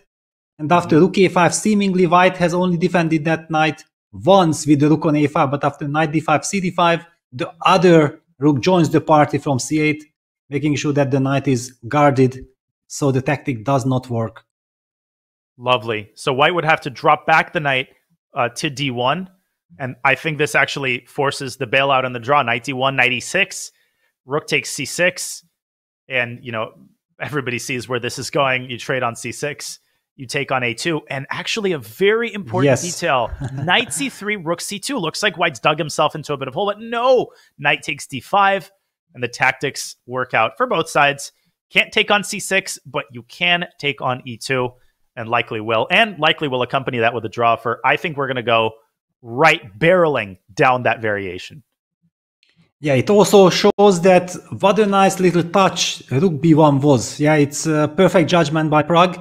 We did talk about this, that he cannot allow a sign of weakness, that he is unsure or just blitzes out some moves carelessly and lets Magnus build up his position and then get the chance of squeezing out something out of seemingly nothing. Rook b1, followed by rook bc1 idea. You really need clarity, clear idea, clear vision, how you neutralize things like this. This is honestly a lovely moment that's so easy to miss, right? You look at the game after the fact, all of the moves seem pretty obvious, but what's not going to be mentioned, what's behind the scenes, is the fact that Pragg paused, right? He paused in this moment after knight d7. And we've been talking about it all stream. The maturity, the universality that Pragg has displayed in this tournament. And this is part of that. He knows when to pause, when to say, wait a second, I'm starting to lose the thread a little bit. Let me hunker down and find the most precise defense so that Magnus isn't allowed to be Magnus. And he finds this rook b1, rook c1 idea, which I think was perhaps the only way to actually force a bailout and to force the exchange of the c-pawn for the a-pawn. Absolutely, yes. If not for this doubling on the b file, that was my concern. Yeah, that there were no clear directions for White being able to shut down Black's wheel of just continuing bringing his king to the center and starts to play on the nerves of the defender. No, Pragg does not want to be a defender. He feels that, okay, the position should be equal. Let me find the right way. And rook b1. Sometimes the retreating moves are the most difficult. And we did speculate about, will Pragg go for repetition or will he retreat the rook to b4? It just shows that how deep Pragg is. We haven't even called out his move rook b1, but it was fantastic. Awesome defensive move. Rook b1, rook c1. That's a maneuver straight into the defensive textbook. And rook a5. Of course, Magnus will not miss this move. I don't think Pragg will waste a lot of time here. He will drop his knight either to d1 or to b1. It ultimately leads to the same position because the knight will redeploy over to c3. I feel like we're in the final stages of this excellently played game. Yes, somehow humanly, I believe that the knight b1 move is so much more natural because after knight b1, you feel that you want to go knight d2, while after knight d1, I'm not exactly sure where is this knight heading. Yes, we do see that it won't be an important question because everything will go down to a forced trading line, but still, humanly speaking, knight b1 looks so much more natural. Agreed. Agreed completely. Pragg, again, such poise. He takes his time. He never rushes into anything. And when you're playing Magnus Carlsen, you really do need to triple check every one of your options. Also that Pragg feels that if everything goes according to plans, the way that he calculates and everything is right, then it does not really matter how much time he has on the clock. What is important that he takes the right decision, he makes the right move and takes it from there. Indeed. 16 minutes on the clock for Praggnanandhaa. We are 25 minutes into this first match game of the World Cup final. And what a rich game it's turned out to be, right? You can look at it with holding down the arrow key and you can think, oh, all the pieces got traded. It was a symmetrical pawn structure.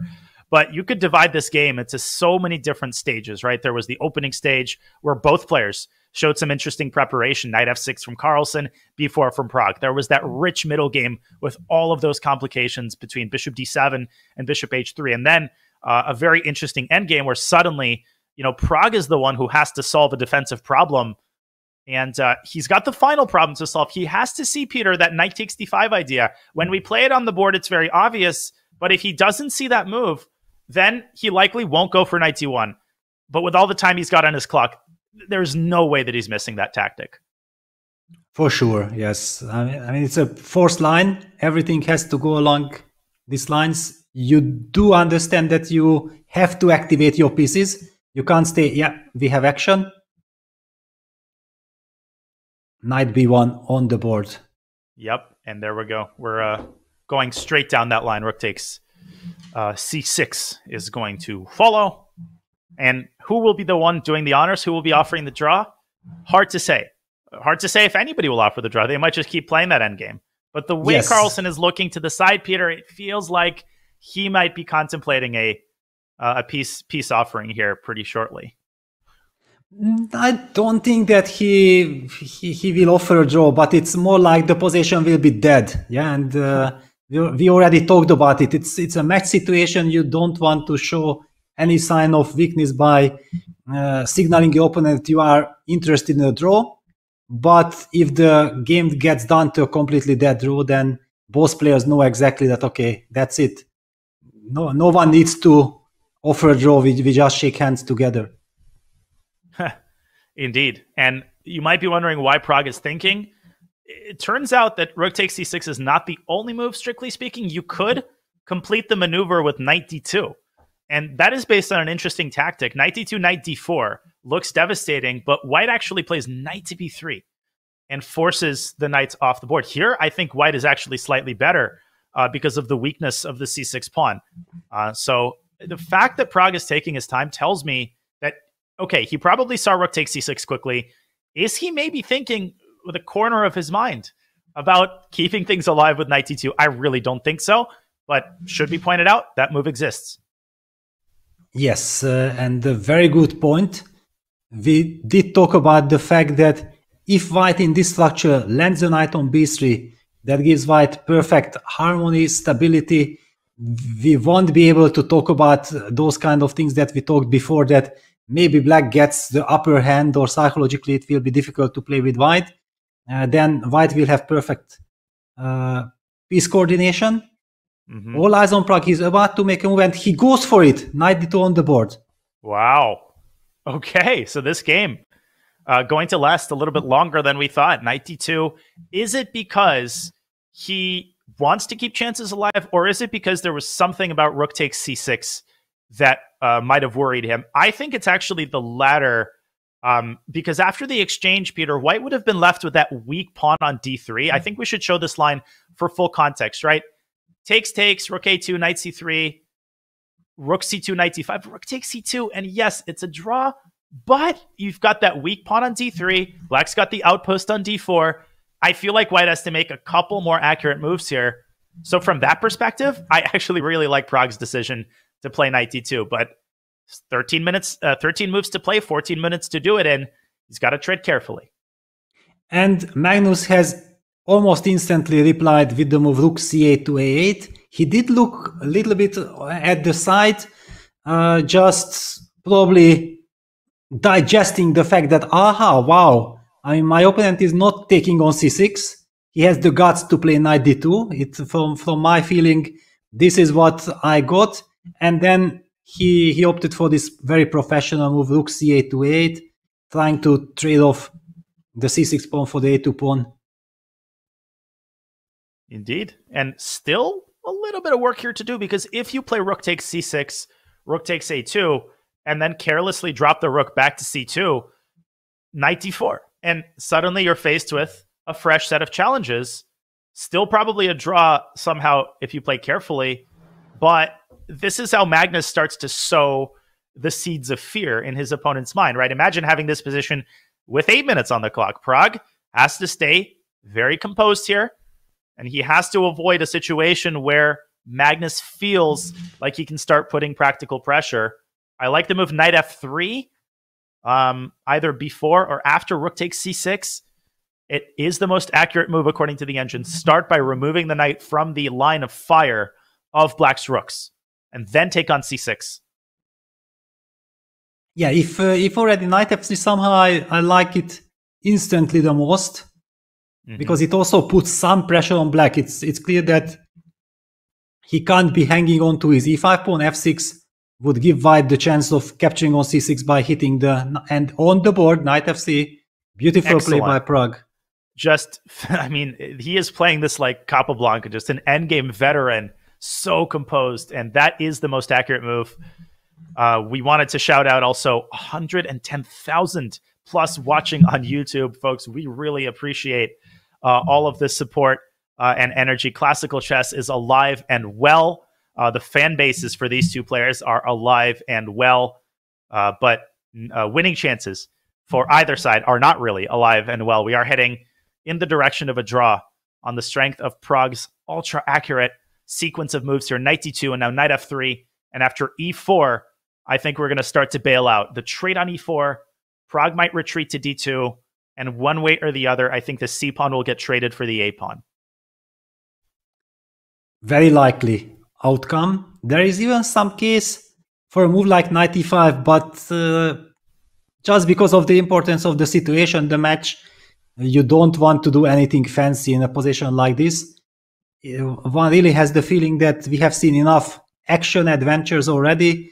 You have to play according to the demand of the position. And if you see that d takes e4, d takes e4, knight d2, knight d4, okay, let's even put it on the board. Sure. It's kind of a forcing sequence. Then white follows it up with rook c4. And what do we make out of this? It looks like knight takes e2. Can we play rook e1? Oh, yes, I think we can. Rook takes a2. I mean, black's knight is trapped, but tactically black wins back the knight on d2. And actually, it's Pragg who would have to be careful should this position be reached, because you can't win both of black's pawns at the same time. You'd have to opt for a 4-on-3, which is exactly what you don't want. Even if it's a relatively easy draw with the pawn on e4 kind of sticking out like a sore thumb, instead of rook e1, white should probably opt for the careful rook c2, defending the a2 pawn. And after rook takes a2, after the trade on a2, white picks up the e4 pawn. And technically black is up a pawn, but that c6 pawn will not be sustainable because the knight on e2 cannot be abandoned by black's rook. And Pragg is about, I think, to take that pawn on e4. Would be the logical move. But hasn't yet made his move, and he's down to 11 minutes. And move 28.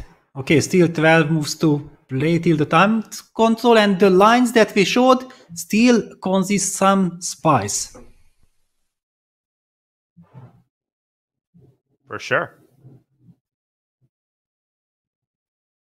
Much easier when you've got the eval bar. Pragg, of course, is so aware that you make one little misstep and you've got 10 minutes and Magnus starts putting pressure. You cannot afford to make an inaccuracy here if you're white. Yes, so there is even this argument of eventually going knight e5, but it's too speculative.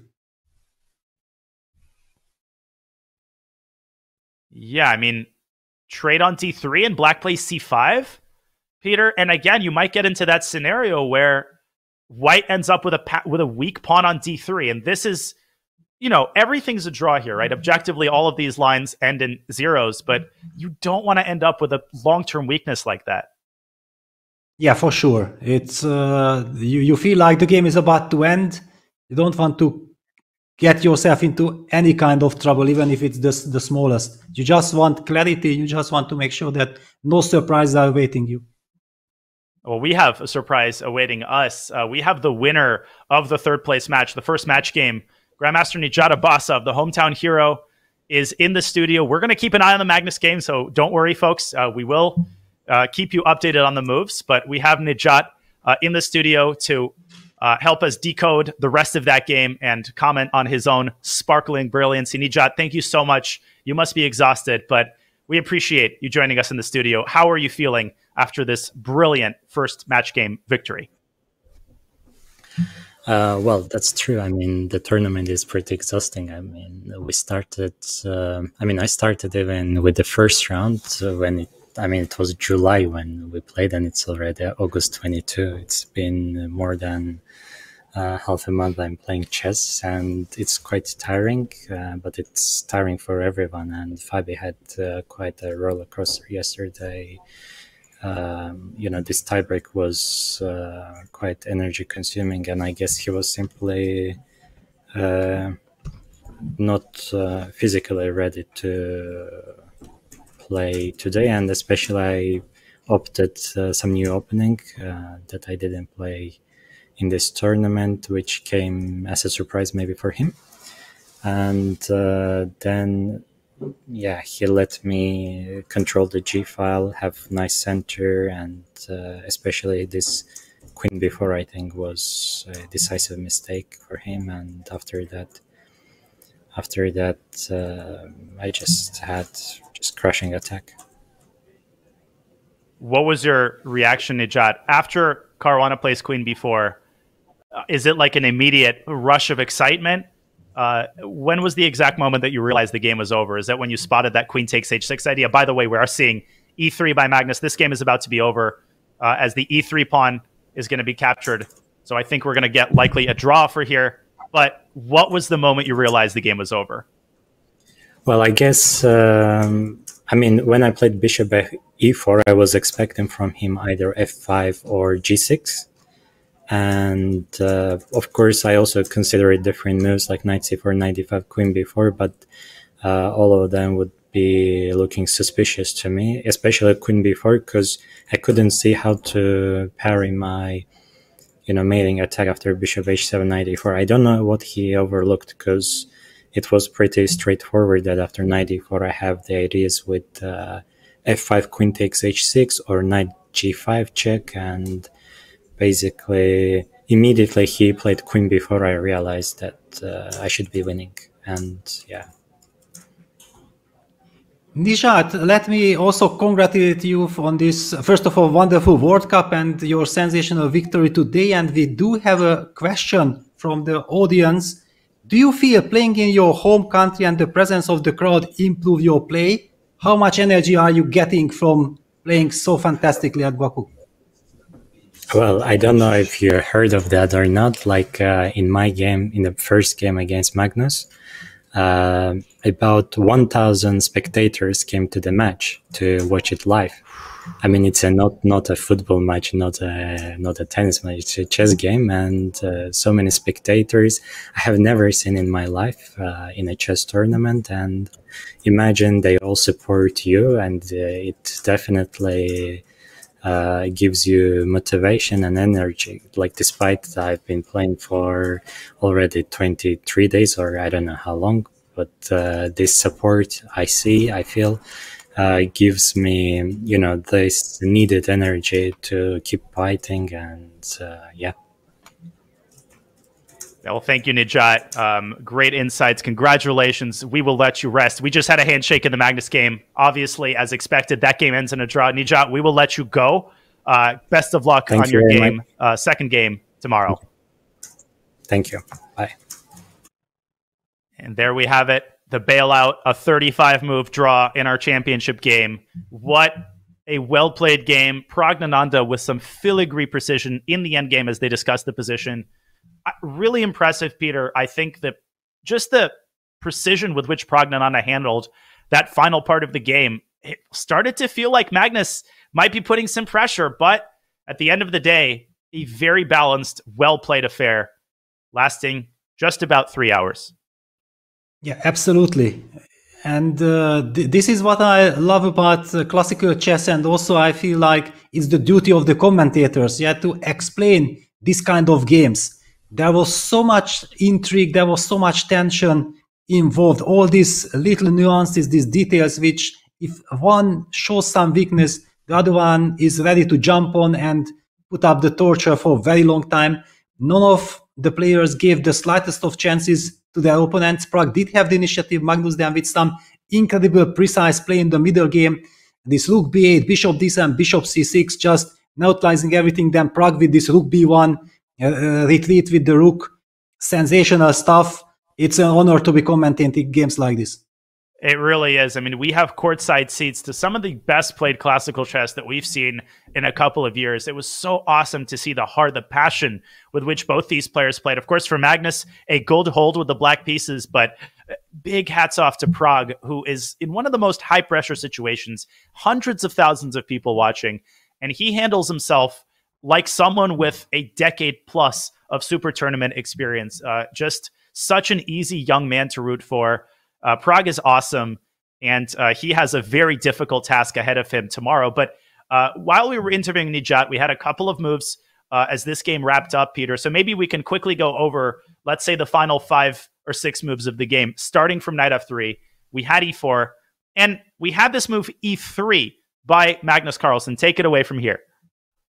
Yeah, knight d2. The move e3 is super professional. Magnus just wants to make sure that he destroys white's pawn structure. He does not even want to look at lines like rook takes a2, knight takes e4, and eventually white is the one who can try to play a long game against his weakness on c6. It's a typical rook-knight combo. The central pawns are very important. Black's knight will be restricted. So Magnus says, no thank you. I'm going to play the move e4, e3, I destroy your pawn structure. F takes e3 is not desired from the white side because then black takes on a2, and due to the pin on the second rank, white is unable to capture the c6 pawn and then remains with a ruined pawn structure. So the move knight c4 is thematic, natural. It's a fork on the rook. Now black captures the pawn on a2, white captures with the knight on e3. And again, if black would just somehow trade on c2, there would be some case to be made. For example, after knight d4, that white can sidestep with the rook, for example, to d2, eventually move the knight to c4, play the move e3, and combine his forces, more harmonious forces thanks to the pawn structure, and play a long game. Magnus says, no, I'm going to be super precise, knight d4 hitting the rook on c2, eyeing the pawn on e2. There was nothing left for white to be precise as well. Rook takes a2, rook a2, rook c4, a timely hit at the knight on d4. And this last final touch was also very nice, very elegant way of not removing the knight from d4, but instead going c5. The rook is forced to capture on c5, and now Magnus took with the rook, making sure that the knight remains in the center. The knight can fall back to e6. No tricky knight on e2 that white can maybe try to trap with rook c4. And then it's clear that the players have to shake hands if they want or not. They just played too good, and the draw had to be agreed. What a high accuracy game. Great explanation, Peter, of the final couple of moves. Almost every move in this game featured a teachable moment, featured an entertaining moment. There were so many critical moments, and they were so well handled by both players. And of course, a victory by Nijat Abbasov in sparkling fashion over a reeling Fabiano Caruana, who just isn't able to recover from his loss against Praggnanandhaa.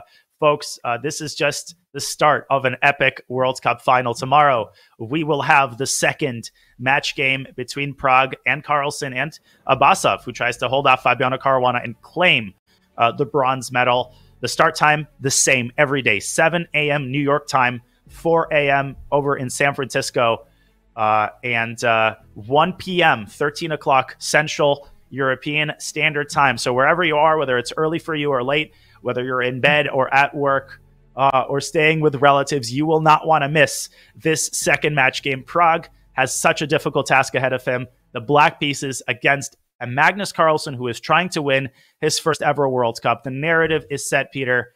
And as we wrap up today's show, I'll pass it off to you one more time for your concluding thoughts on the excellent day of chess that we bore witness to today. Yes, it was a very high-class affair between Praggnanandhaa and Magnus Carlsen. We did talk about this, that in my view, after such a grueling and dramatic tiebreak that we have witnessed yesterday between Caruana and Praggnanandhaa, it was very important to have the white pieces, just to make sure that you are in control.